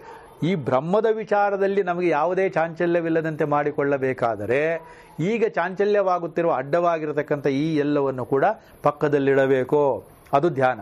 ಇಲ್ಲದೆ ಅಲ್ಲಿವರೆಗೂ ತಪಃ ವಿಚಾರಣೆ ಮಾಡಿ, ಎಷ್ಟು ಬೇಕಾದ್ರು ವಿಚಾರಣೆ ಮಾಡ್ತಾ ಇದ್ದೀವಿ, ಸರಿಯೇ ತಪ್ಪೆ, ಇದಿಲ್ಲ, ಹಾಗಿದೆ, ಹೀಗಿದೆ ನೋಡಿ, ಅದಲ್ವಾ? ಒಂದನ್ನು ಎಲ್ಲವೂ ಅಂದುಕೊಳ್ಳುವುದು, ಎಲ್ಲವೂ ಒಂದೇ ಅಂದುಕೊಳ್ಳುವುದಕ್ಕೆ ಬೇಕಾದಷ್ಟು ವ್ಯತ್ಯಾಸ ಇದೆ, ಹೌದಲ್ವಾ? ಎಲ್ಲವೂ ನಾನೇ, ನಾನೇ ಎಲ್ಲವೂ. ನೋಡಿ, ಈ ನಾನೇ ಅನ್ನುವುದು ಯಾವುದನ್ನು ನಾನು ಸೀಮಿತ ಮಾಡಿಕೊಂಡಾಗ ಇರುವುದೆಲ್ಲವೂ ಸೀಮಿತವಾಗೇ ಕಾಣುತ್ತೆ. ನೀವು ಹೇಗೆ ನೋಡ್ತೀರೋ ಹಾಗೆ. ಸೊ ಈ ವೇದಾಂತದಿಂದ ನಮ್ಮ ಮೊದಲು ಉಪಕಾರ ಏನು ಅಂದರೆ, you have to change your attitude, action being the same. Action ಅದೇ ಇರಬೇಕು. ಆಟಿಟ್ಯೂಡ್ ಅಂದರೆ ಒಳಗೆ ಸಂಬಂಧಪಟ್ಟಿರೋದು, ಆ್ಯಕ್ಷನ್ ಅಂದರೆ ಹೊರಗಡೆ ನಾವು ಮಾಡೋದು. ವ್ಯವಹಾರದಲ್ಲಿ ಮಾತಾಡ್ತೀವಿ, ಕೇಳ್ತೀವಿ, ಗೊತ್ತಾಗ್ತಾ ಇದ್ರು ವ್ಯವಹಾರ ಮಾಡಬೇಕಾಗತ್ತೆ, ಊಟ ತಿಂಡಿ ಮಾಡಬೇಕಾಗತ್ತೆ, ನಿದ್ದೆ ಇರುತ್ತೆ, ಇದೆಲ್ಲವೂ ಕೂಡ ಮಾಡಬೇಕು. ಆದರೆ ಅದೆಲ್ಲವೂ ಮಾಡುವಾಗ ನಮಗೆ ತಪಸ್ಸಿನಿಂದ ಈ ಚಿತ್ತಚಾಂಚಲ್ಯ ಹೋಗುವುದರಿಂದ ಒಂದು ಯೋಗ ಭಾವ ಬರುತ್ತದೆ. ಆ ಯೋಗ ಸಂಸಿದ್ಧಿಯೇ ಬುದ್ಧಿ ಪ್ರಸಾದ. ಅದೇ ಪ್ರಸಾದ ಬುದ್ಧಿ ಅಂತ ಹೇಳಿರೋದು ಇಲ್ಲಿ, ಅದಲ್ವಾ? ಸಮತ್ವ ಅಂತ ಅಂದಾಗ ನಿಮಗೆ ಹೊರಗಡೆ ಹೋದರೂ ಸಮತ್ವವನ್ನು ಕಳ್ಕೊಳ್ಳೋ ಹಾಗಿಲ್ಲ, ಒಳಗಡೆ ಅದು ಏಕವಾಗಿ ಸಮವಾಗಿ ಇದ್ದೇ ಇರುತ್ತದೆ. ಇದೆರಡನ್ನ ನಾವು ನೋಡುವಾಗ ಈ ಸಮದಾಗಿರ್ತಕ್ಕಂಥ ಈ ಸಮದರ್ಶನ ಏನಿದೆ ಅದು ನಮಗೆ ಭಗವದ್ಗೀತೆಯಲ್ಲಿ ಭಗವಂತ ಹೇಳಿರೋ ಕೃಷ್ಣನ ಏನು ಮಾತಾಯಿದೆ ಹಾಗೇ ಇದೆ, ಅದಲ್ವಾ? ಹೇಗೆ ಮಾಡ್ಬೇಕಿದ್ದೀನಿ ಹಾಗಾದ್ರೆ? ವಿದ್ಯಾ ವಿನಯ ಸಂಪನ್ನೆ ಬ್ರಾಹ್ಮಣೆ ಗವಿಹಸ್ತಿನಿ ಶುನೇ ಚೈವ ಶುಪಾಕೆ ಚ ಪಂಡಿತ ಸಮದರ್ಶಿನ. ಸಮದರ್ಶಿನ ಅಂತ ಹೇಳಿರೋದೇ ಒಳಗಡೆಯಿಂದ, ಆಚೆ ಕಡೆ ಸಮದರ್ಶನ ಇಲ್ಲ. ಇದೆಯಾ ನೋಡಿ? ಸಮದರ್ಶನ ಇಲ್ಲ, ಹೊರಗಡೆ ಇದೆಯೋ ಇಲ್ಲ ಅಲ್ವಾ? ಆದರೆ ಒಳಗಡೆ ಯಾವನಿಗೆ ಸಮದರ್ಶನ ಆಗತ್ತೆ, ಕ್ರಮೇಣ ಅವನ ಕಣ್ಣು ಬಿಟ್ಟು ನೋಡಿದರೆ ಅದೇ ತಪಸ್ಸು. ಕಣ್ಣು ಬಿಟ್ಟರೆ ಎಲ್ಲವೂ ಸಮದರ್ಶನವೇ, ಬೇರೆ ಬೇರೆ ಇರೋದೇ ಇಲ್ಲ, ಇದ್ದಂತೆ ಕಾಣುತ್ತದೆ. ಹೌದಲ್ವ? ಕಾಣುತ್ತಿರುವುದು ಅನೇಕ, ಇರುವುದು ಏಕ. ಇರುವ ಏಕದ ಮೇಲೆ ನಾವು ಬೇರೆ ಬೇರೆ ವೇಷಗಳನ್ನು ಭಾಷೆಗಳನ್ನು ತೊಟ್ಟಿಸಿ ಜಾತಿ ಭೇದ ಲಿಂಗ ಭೇದ ಏನೇನೋ ಮಾಡ್ಕೊಂಡಿದ್ದೀವಲ್ಲ ಅದೆಲ್ಲ ಇದೆ. ಆದರೆ ಇದಕ್ಕೆ ಬ್ರಹ್ಮಭಾವನೆಗೆ ಜಾತಿ ನೀತಿ ಕುಲಂ ಗೋತ್ರ ದೂರಗಂ, ಅದು ನಾಮರೂಪ ಗುಣಂ ದೋಷವರ್ಜಿತಂ. ವರ್ಜಿತಂ ಅಂದರೆ ನಮಗಿರ್ತಕ್ಕಂಥ ಅದರ ಬಗ್ಗೆ ಅಭಿಪ್ರಾಯವನ್ನು ಬಿಡತಕ್ಕದ್ದು. ಪ್ರತ್ಯೇಕವಾದ ಅಭಿಪ್ರಾಯವನ್ನು ತಾಳಲೇಬೇಡಿ. ರಿಲೇಟಿವ್ ಟರ್ಮ್ ಅಂತಿಲ್ಲ. ಎಲ್ಲಿ ಟರ್ಮ್ ಅಂತ ಬರುತ್ತೆ ಅಲ್ಲಿ ಕಂಡೀಷನ್ ಇರುತ್ತೆ. ಮಂಜುನಾಥ್ ಅವರೇ, ಹೌದಲ್ವಾ? Terms and conditions applied star ಹೊಡೆಯುತ್ತೆ ಕೆಳಗಡೆ ಪೇಪರಲ್ಲಿ, ಹೌದಲ್ವಾ? ಇಲ್ಲಿ ನಿಮ್ಮನ್ನು ನೀವು ನೋಡ್ಕೊಳ್ಳೋದಕ್ಕೆ there is no terms, there is no condition also, ಹೌದಲ್ವಾ? Unconditional acceptance is truth. ಏನು ಹೇಳಿ? Unconditional acceptance. ಯಾಕೆ ಹಾಗೆ ಹೇಳ್ತಾ ಇದ್ದೀನಿ ಅಂದರೆ, ನಿಮ್ಮ ಯಾವ ಕಂಡೀಷನ್ನು ಟ್ರೂತ್ ಹೊಂದೋದೇ ಇಲ್ಲ. Y? Because truth is absolute by it self. ಸತ್ಯವು ಯಾವಾಗಲೂ ನಿರಪೇಕ್ಷವಾದದ್ದು, ಈ ಅಭಿಪ್ರಾಯವೆಲ್ಲವೂ ಸಾಪೇಕ್ಷವಾದದ್ದು. ಸಾಪೇಕ್ಷ ಭಾವವನ್ನು ಬಿಟ್ಟರೆ ನೀವು ಸ್ವಯಂ ನಿಮಗೆ ನಿರಪೇಕ್ಷವಲ್ಲದೆ ಬೇರೆ ಏನೂ ಇರೋದಿಲ್ಲ. ಅದು ಮೆಲ್ಲಗೆ ಬಿಡುವಂತಹ ವಿಚಾರವೇ ಹೊರತು ದುತ್ತಂತ ಯಾವುದನ್ನೋ ತೆಗೆದು ಬಿಸಾಕುವಂತ ಆಗುವುದಿಲ್ಲ. ಹಾಗೆ ಮಾಡೋಕ್ಕೆ ಹೋದಾಗ ಏನಾಗುತ್ತೆ ಅಂದರೆ, ಸಂಸಾರದಲ್ಲಿರುವ ಬೇರೆ ವ್ಯಕ್ತಿಗಳ ಬಗ್ಗೆ ಕೋಪ ಬರಬಹುದು, ತಿರಸ್ಕಾರ ಬರಬಹುದು ಅಷ್ಟೇ. ಆದ್ದರಿಂದ ಇಲ್ಲಿಗೆ ಉಪಕಾರ ಆಗಲ್ಲ. ನಿಮಗೆ ಬೇಸರ ಬಂದ್ಬಿಟ್ಟು ಏನೋ ಕೊನೆಗೆ ಅದನ್ನು ಬಿಡೋಕ್ಕಾಗಲ್ಲ, ಯಾವುದನ್ನು? ಸಂಸಾರನ. ಉಪನಿಷತ್ ಬಿಟ್ಟರೆ ಬೆಟ್ರು ಅಂತ ಹೊಟ್ಟೆ. ಅದಕ್ಕೋಸ್ಕರ ಇಲ್ಲಿ ನಮ್ಮನ್ನು ನಾವು ಸಿದ್ಧಗೊಳಿಸುವುದು ಎಂದರೆ ಪರಿಶುದ್ಧವಾಗುವ ಅಂತಃಕರಣವನ್ನು ಇಟ್ಟುಕೊಳ್ಳುವುದು. ಅಂತಃಕರಣವು ವಾಸ್ತವದಲ್ಲಿ ಪರಿಶುದ್ಧವೇ, ಅದಲ್ವಾ? ಅದಕ್ಕೇನು ಮಾಡಬೇಕಾಗಿಲ್ಲ. ಹೊರಗಡೆ ಶಬ್ದ ಸ್ಪರ್ಶ ಅದಕ್ಕೂ ಸ್ವಲ್ಪ ಹಾಕ್ತಾ ಇದ್ದಾಗ ದರ್ಪಣ ಮೇಲಿದೆಯಲ್ಲ ಕನ್ನಡಿ, ಅದ್ರ ಮೇಲೆ ಈ ಕನ್ನಡಿ ಥರ ಆಗ್ಬಿಟ್ಟಿರುತ್ತೆ, ಹೌದಲ್ವಾ? ಆ ಧೂಳನ್ನು ಒರೆಸ್ಬೇಕು. ನೀರಿನಲ್ಲಿ ಎಲ್ಲ ಕಲ್ಲು ಇದೆ. ನಮಗಿರತಕ್ಕಂಥ ಅರ್ಥ ಏನೋ, ರಾಗ ದ್ವೇಷವು ನಮ್ಮ ಅಂತಃಕರಣದಲ್ಲಿ ಬೇಕು ಬೇಡಗಳ ರೂಪದಲ್ಲಿ, ಹೊರಗಡೆ ಕಾಮಕ್ರೋಧಗಳ ರೂಪದಲ್ಲಿ ಇರುವುದೇ ಮಲ. ಅಂದರೆ ಅದ್ರ ಮೇಲೆ ಇರತಕ್ಕಂಥ ಧೂಳು ಕಶ್ಮಲ ಅಂತ ಅದಕ್ಕೆ ಹೆಸರು. ಮೇಲಿರತಕ್ಕಂಥದ್ದು ಅದನ್ನೇನು ಮಾಡಬೇಕು? ಯಾವುದರಿಂದ ತೊಳಿಬೇಕು? ನಮಗಿರೋ ಈ ಜ್ಞಾನದಿಂದಲೇ ಸಾಕು. ಅದನ್ನು ತೊಳೆದು ಬಿಟ್ಟರೆ ಸರಿ ಹೋಗುತ್ತೆ. ಹಿಂದೆ ಎಲ್ಲ ನೀವು ಉದಾಹರಣೆ ಕೊಡ್ತಾ ಇದ್ದೆ. ಅಡಿಗೆ ಮನೆಯಲ್ಲಿ ಕುಡಿಯುವ ನೀರನ್ನು ಹಿಡಿಯುವ ಒಂದು ಪಾತ್ರೆ ಇದೆ. ಕಾವೇರಿ ನೀರೆಲ್ಲ ನಲ್ಲಿಲ್ಲಿ ಬರುವಾಗ ಶುದ್ಧವಾದ ನೀರನ್ನು ತಿಳ್ಕೊತಾ ಇರ್ತೀವೋ ಇಲ್ವೋ? ಆದರೂ 15 ದಿವಸಕ್ಕೊಮ್ಮೆ ಈ ಕುಡಿಯುವ ನೀರನ್ನು ಹಿಡಿಯುವ ಪಾತ್ರೆಯನ್ನು ತೊಳಿತೀರಿ, ಹೌದಲ್ವಾ? ಯಾವುದರಿಂದ ತೊಳಿತೀರಿ? ಅದೇ ನೀರಿನಿಂದ ತೊಳಿತೀರಿ. ತೊಳೆದ ಮೇಲೆ ಶುದ್ಧವಾಯಿತು ಅಂತ ತಿರ್ಗಾ ಇನ್ನೊಂದ್ಸತಿ ಹಿಡಿದು ಇವತ್ತು ಕುಡಿಯುವ ನೀರು ಬೇರೆ ಇಟ್ಕೋತೀವಿ, ಹೌದಲ್ವಾ? ಸಿಮಿಲರ್ಲಿ ನಮ್ಮಲ್ಲಿರುವ ಈ ಸ್ಥೂಲ ಬುದ್ಧಿಯನ್ನೇ ತೊಳೆಯುತ್ತಾ ಅಂದರೆ ವಿಚಾರೇಣ ನೋಡಿ, ತಪಃ ನೋಡಿ, ಈ ಕರ್ಮವೆಲ್ಲವೂ ಕೂಡ ಯಾತಕ್ಕಿರೋದು? ಏನು ಶ್ಲೋಕ? ಹೇಳಿ. ಕರ್ಮಸ್ಯ ಚಿತ್ತಸ್ಯ ಶುದ್ಧಯೇ ಕರ್ಮಸು ನ ವಸ್ತು ಉಪಲಭ್ಯತೆ. ಇದೆಲ್ಲ ನಾವು ಎಂತ ಮಹತ್ತರವಾದ ಅದು ಸ್ಟೇಟ್ಮೆಂಟ್ ಅವೆಲ್ಲ. ತದ್ವಿಚಾರೇಣ ನೋಡಿ, ವಸ್ತು ಲಬ್ಧ ನ ಕಶ್ಚಿತ್ ಶತಕೋಟಿ ಕರ್ಮಭಿ. 100 ಕೋಟಿ ಕರ್ಮ ಮಾಡೋದು ಆಗಲ್ವಂತೆ. ಆದರೆ ಈ ನಮ್ಮ ಜ್ಞಾನವನ್ನು ತಿಳಿಗೊಳಿಸುತ್ತಾ ಅದರಲ್ಲೇ ಬರತಕ್ಕಂಥ ಹೊಳಪಾಗಿರೋದನ್ನು ನಾವು ಕಂಡುಕೊಳ್ಳುತ್ತೇವೆ. ನಿಷ್ಕಳಂಕವಾಗಿ ಬಿಡುತ್ತದೆ, ನಿಷ್ಕಲವಾಗಿ ಬಿಡುತ್ತದೆ. ಆದ್ದರಿಂದ ಆವಾಗ ನಮಗೆ ಈ ಗೊತ್ತು ಮತ್ತು ಇಲ್ಲ ಅನ್ನತಕ್ಕಂಥ 2 ಪದ ಇದೆಯಲ್ಲ, ಇದು ಹೊಟ್ಟೋಗ್ಬಿಟ್ಟು ಗೊತ್ತುಗಳೇನಿರುತ್ತೆ ಇಲ್ಲಿ, ಇದರಲ್ಲಿ ನನ್ನನ್ನು ನಾನು ತಿಳಿದುಕೊಳ್ಳುವುದರಲ್ಲಿ ಗೊತ್ತಾಗಬೇಕಾದ, ಗೊತ್ತಿಲ್ಲದೇ ಇರಬೇಕಾದ ಯಾವುದೋ ಇರುವುದಿಲ್ಲ ಎಂದು ಗೊತ್ತಾಗುತ್ತದೆ. ಅದು ಇಲ್ವಾ? ಈ ಲೋಕದಲ್ಲಿ ಇಲ್ಲಿವರೆಗೂ ನಿಮ್ಮ ಏನಪ್ಪ ಪಾಯಿಂಟ್, ಏನು ಪ್ರೋಗ್ರಾಮ್ ಹಾಕ್ಕೊಂಡಿದ್ದೀರಪ್ಪ? ಗ್ಯಾರಂಟಿ ಯಾವುದೂ ಇಲ್ಲ. ಅಪ್ಪ ಅಮ್ಮ ಏನೋ ಹೇಳಿದ್ರು, ಹೋದ್ವಿ, ಫೇಲೋ ಪಾಸ್ ಆಯಿತು, ಡಿಗ್ರಿ ತೊಗೊಂಡ್ವಿ, ಆದಮೇಲೆ ಸುಮ್ಮನೆ ಇದ್ರು, ಕೇಳಲಿಲ್ಲ, ಗಂಟು ಹಾಕ್ಬಿಟ್ರು. ಸುಮ್ಮನೆ ಇವನು ಆಮೇಲೆ ಹೇಳೋದು, ಗಂಟು ಹಾಕ್ಬಿಟ್ರು. ಆಮೇಲೆ ನಾವು ಸುಮ್ಮನೆ ಇದ್ರು, ಅದೇನು ಹಾಗಾಗಿ ಈಗ ಕೊನೆಗೆ 2 ಬಂದು ಮರಿ ಪ್ರಾಬ್ದುಗಳು, ಅದಕ್ಕೆ ಬೇರೆ ಸ್ಕೂಲು ಅದು ಇದು ಇದೇ ಆಗೋಯ್ತು. ಇಷ್ಟೇ ನಾವು ಮಾಡಿರೋದು. ಆಗಲೇ ನಂಗೆ 55 ಆಗೋಯ್ತು. 55 ಆದಮೇಲೆ ಇನ್ನೇನು ಮಾಡೋದು ಈ ಜಗತ್ತಲ್ಲೇ? ಈಗಲೂ ಹೋಗತ್ತೆ, ಅದು ಆಗಲ್ಲ. ನಮಗೆ ಯಾವುದೂ ಆಗದೇ ಇರುವ, ಯಾವುದೂ ಗೊತ್ತಾಗದೇ ಇರುವ, ಯಾವುದು ಗೊತ್ತಾಗಬೇಕಾದ ವಿಷಯ ಏನಿಲ್ಲ ಎಲ್ಲೂ ಎಂದು ತಿಳಿದುಕೊಳ್ಳಲಾಗದ ಪೇಚಾಟದ ಸ್ಥಿತಿಯಲ್ಲಿ ಜೀವ ಮಾನವ ಜನ್ಮವನ್ನು ಕಳೆಯುತ್ತದೆ. ಹೌದಾ? ಪೇಚಾಡಬೇಕಾದದ್ದಿಲ್ಲ ಇಲ್ಲಿ. ಯಾಕೆಂದರೆ ಎಲ್ಲವೂ ಕೂಡ ಡೆಫಿನೆಟ್ ನಿರ್ಧಾರ ಹೋಗಿರೋದು. ಒಪ್ಕೊಳಕ್ಕಾಗಲ್ಲ ನಮ್ಮ ಮನಸ್ಸು. ನಾನು ಮನಸ್ಸು ಮಾಡಿದ್ರೆ ಬದಲಾಯಿಸಿ ಬಿಡುತ್ತೇನೆ. ಹೌದಲ್ವಾ? ಬ್ರಹ್ಮ ಬರದ ಬರಹವನ್ನು ಸಿನಿಮಾದಲ್ಲೆಲ್ಲ ಹೇಳ್ತಿರ್ತಾರಲ್ಲ, ಅದು ಕೇಳ್ಕೊಂಡಿರ್ತಾರೆ ಇವರು. ಬ್ರಹ್ಮ ಬರದ ಹಣವನ್ನು ನಾನು ತಿದ್ದು ಬಿಡುತ್ತೇನೆ, ನನಗೆ ಬೇಕಾದಂತೆ ನಾನು ಬರೆದುಕೊಂಡು ಬಿಡುತ್ತೇನೆ. ಅಂದರೆ ಏನರ್ಥ? ಇನ್ನೂ ಬರ್ಕೊಂಡಿಲ್ಲ ಅಂತ. ಹೌದಿಲ್ವಾ? ಏನಂತಿರ್ತೀರಿ ನೀವು ಹೇಳಿ? ಈ ಜಗತ್ತಲ್ಲಿ ನೀವು ಬದಲಾಯಿಸುವ ಯಾವುದಾದರೂ ಇದ್ದರೆ ಅದು ನಮಗಿರತಕ್ಕಂಥ ಈ ಅಜ್ಞಾನವನ್ನು ಬದಲಾಯಿಸ್ಕೊಳ್ಳೋದಲ್ಲ, ಬಿಡೋದಷ್ಟೇ. ಬಿಟ್ಟರೆ ಸಾಕು. ಒರಿಜಿನಲ್ ನೀವು ಅದೇ. ಹೌದಲ್ವಾ? ಒರಿಜಿನಲ್ ಏನಿದೆಯೋ ಅದೇ. ನಾಯಿಗೋ ಕರ್ಕೊಂಡು ಹೋಗಿ ನಾವು ದೊಡ್ಡದಾಗಿ ಸಂಗೀತ ಹೇಳಿಸಿ 10 ವರ್ಷ ಪಾಠ ಮಾಡಿಸಿದ್ವಿ ಅಂತ ಇಟ್ಕೊಳ್ಳಿ. ಒಂದು ನಾಯಿಗೆ ಬಾಲಮುರಳಿಯವರೇ ಪಾಠ ಮಾಡೋದು, ಸರಿಗಮ ಎಲ್ಲ ಹೇಳ್ಕೊಟ್ಟು 10 ವರ್ಷ ಫೀಸು ಕೊಟ್ಟು ಮನೆ ಕರ್ಕೊಂಬಂದು ಹೇಳೋದು ಏನು ಹೇಳುತ್ತದೋ ನೋಡಿದ್ರೆ ಎಷ್ಟು ಕ್ಲೀನಾಗಿ ಗೊತ್ತು ನಿಮ್ಗೆ ಅದೆಲ್ಲ. ಇದು ಅದೇ ಥರನೇ ಆಗ್ಬಿಟ್ರೆ ಅಷ್ಟೇನಾ?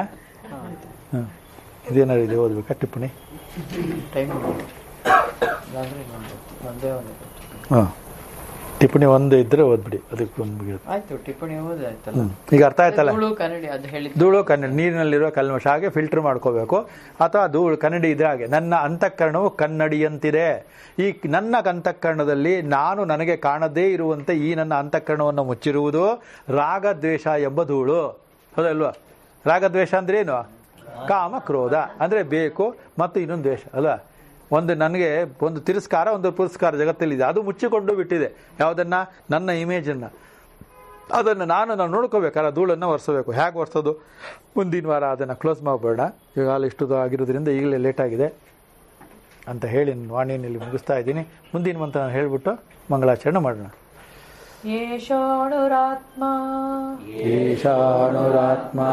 ಚೇತಸಾ ವೇದಿತವ್ಯಃ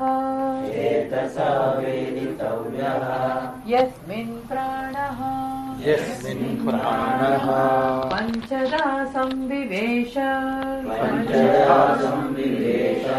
ಪ್ರಾಣೈಶ್ಚಿತ್ತಂ ಸರ್ವಮೋತಂ ಪ್ರಜಾನಾಂ ಯಸ್ಮಿನ್ ವಿಶುದ್ಧೇ ವಿಭವತ್ಯೇಷ ಆತ್ಮ.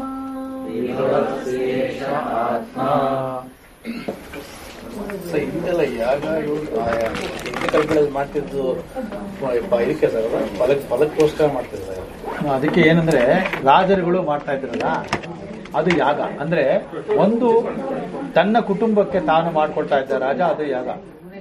ಇಡೀ ನಮ್ಮ ರಾಜ್ಯದಲ್ಲಿ ಎಲ್ಲರೂ ಸುಭಿಕ್ಷವಾಗಿರ್ಲಿ ಅಂತ ಮಾಡೋದು ಯಜ್ಞ. ಯಜ್ಞಕ್ಕೂ ಯಾಗಕ್ಕೂ ವ್ಯತ್ಯಾಸ ಏನು ಅಂದ್ರೆ, ಯಾಗ ಅನ್ನೋದು ಸಂಯಮಿತ, ಅಶ್ವಮೇಧ ಯಾಗ, ಪುತ್ರಕಾಮೇಷ್ಟಿ ಯಾಗ, ಇದೆಲ್ಲ. ಮತ್ತೆ ಯಜ್ಞ ಅನ್ನೋದು ಇಡೀ ದೇಶಕ್ಕಾಗೋದು. ಅದು ಮಳೆ ಬರಲಿ, ಬೆಳೆ ಚೆನ್ನಾಗಿರ್ಲಿ, ನನ್ನ ಎಲ್ಲ ಪ್ರಜೆಗಳು ಕೂಡ ಸುಖವಾಗಿರ್ಲಿ ಅಂತ ಮಾಡ್ತಾ ಇದ್ದು ಯಜ್ಞ. ಅದನ್ನ ಬೇರೆ ಪ್ರೈವೇಟ್ ಆಗಿ ಯಾಗಗಳು ಮಾಡೋರು, ಯಾಗಗಳು ಮಾಡೋರು ಅಂದ್ರೆ ನನಗೆ ಸ್ವರ್ಗ ಸಿಗ್ಬೇಕು, ಆಯ್ತಾ, ಮುಂದಿನ ಜನ ಅದಾಗಬೇಕು, ಇದಾಗಬೇಕು, ಸ್ವರ್ಗನೇ ಹೋಗ್ಬೇಕು ಅಂತ ಹೇಳಿ ಮಾಡ್ತಕ್ಕಂಥದ್ದು ಬೇರೆ ಬೇರೆ ಯಾಗ ಭಾಗಗಳಿದ್ವು. ಅದೆಲ್ಲ ಕರ್ಮಕಾಂಡ ಪ್ರಧಾನವಾಗಿದ್ದಂಥ ಕಾಲದಲ್ಲೂ ಕೂಡ ಇದೆಲ್ಲೂ ಆದಿ ಮೋಕ್ಷ ಸಿಗ್ಲಿ ಅಂತಾನು ಮಾಡ್ತಾ ಇದ್ರು. ಅದಕ್ಕೆ ಕೊನೆಯಲ್ಲಿ ಯಜ್ಞ, ದಾನ, ತಪಸ್ಸು ಅದೆಲ್ಲ ತುಂಬಾ ಇತ್ತು.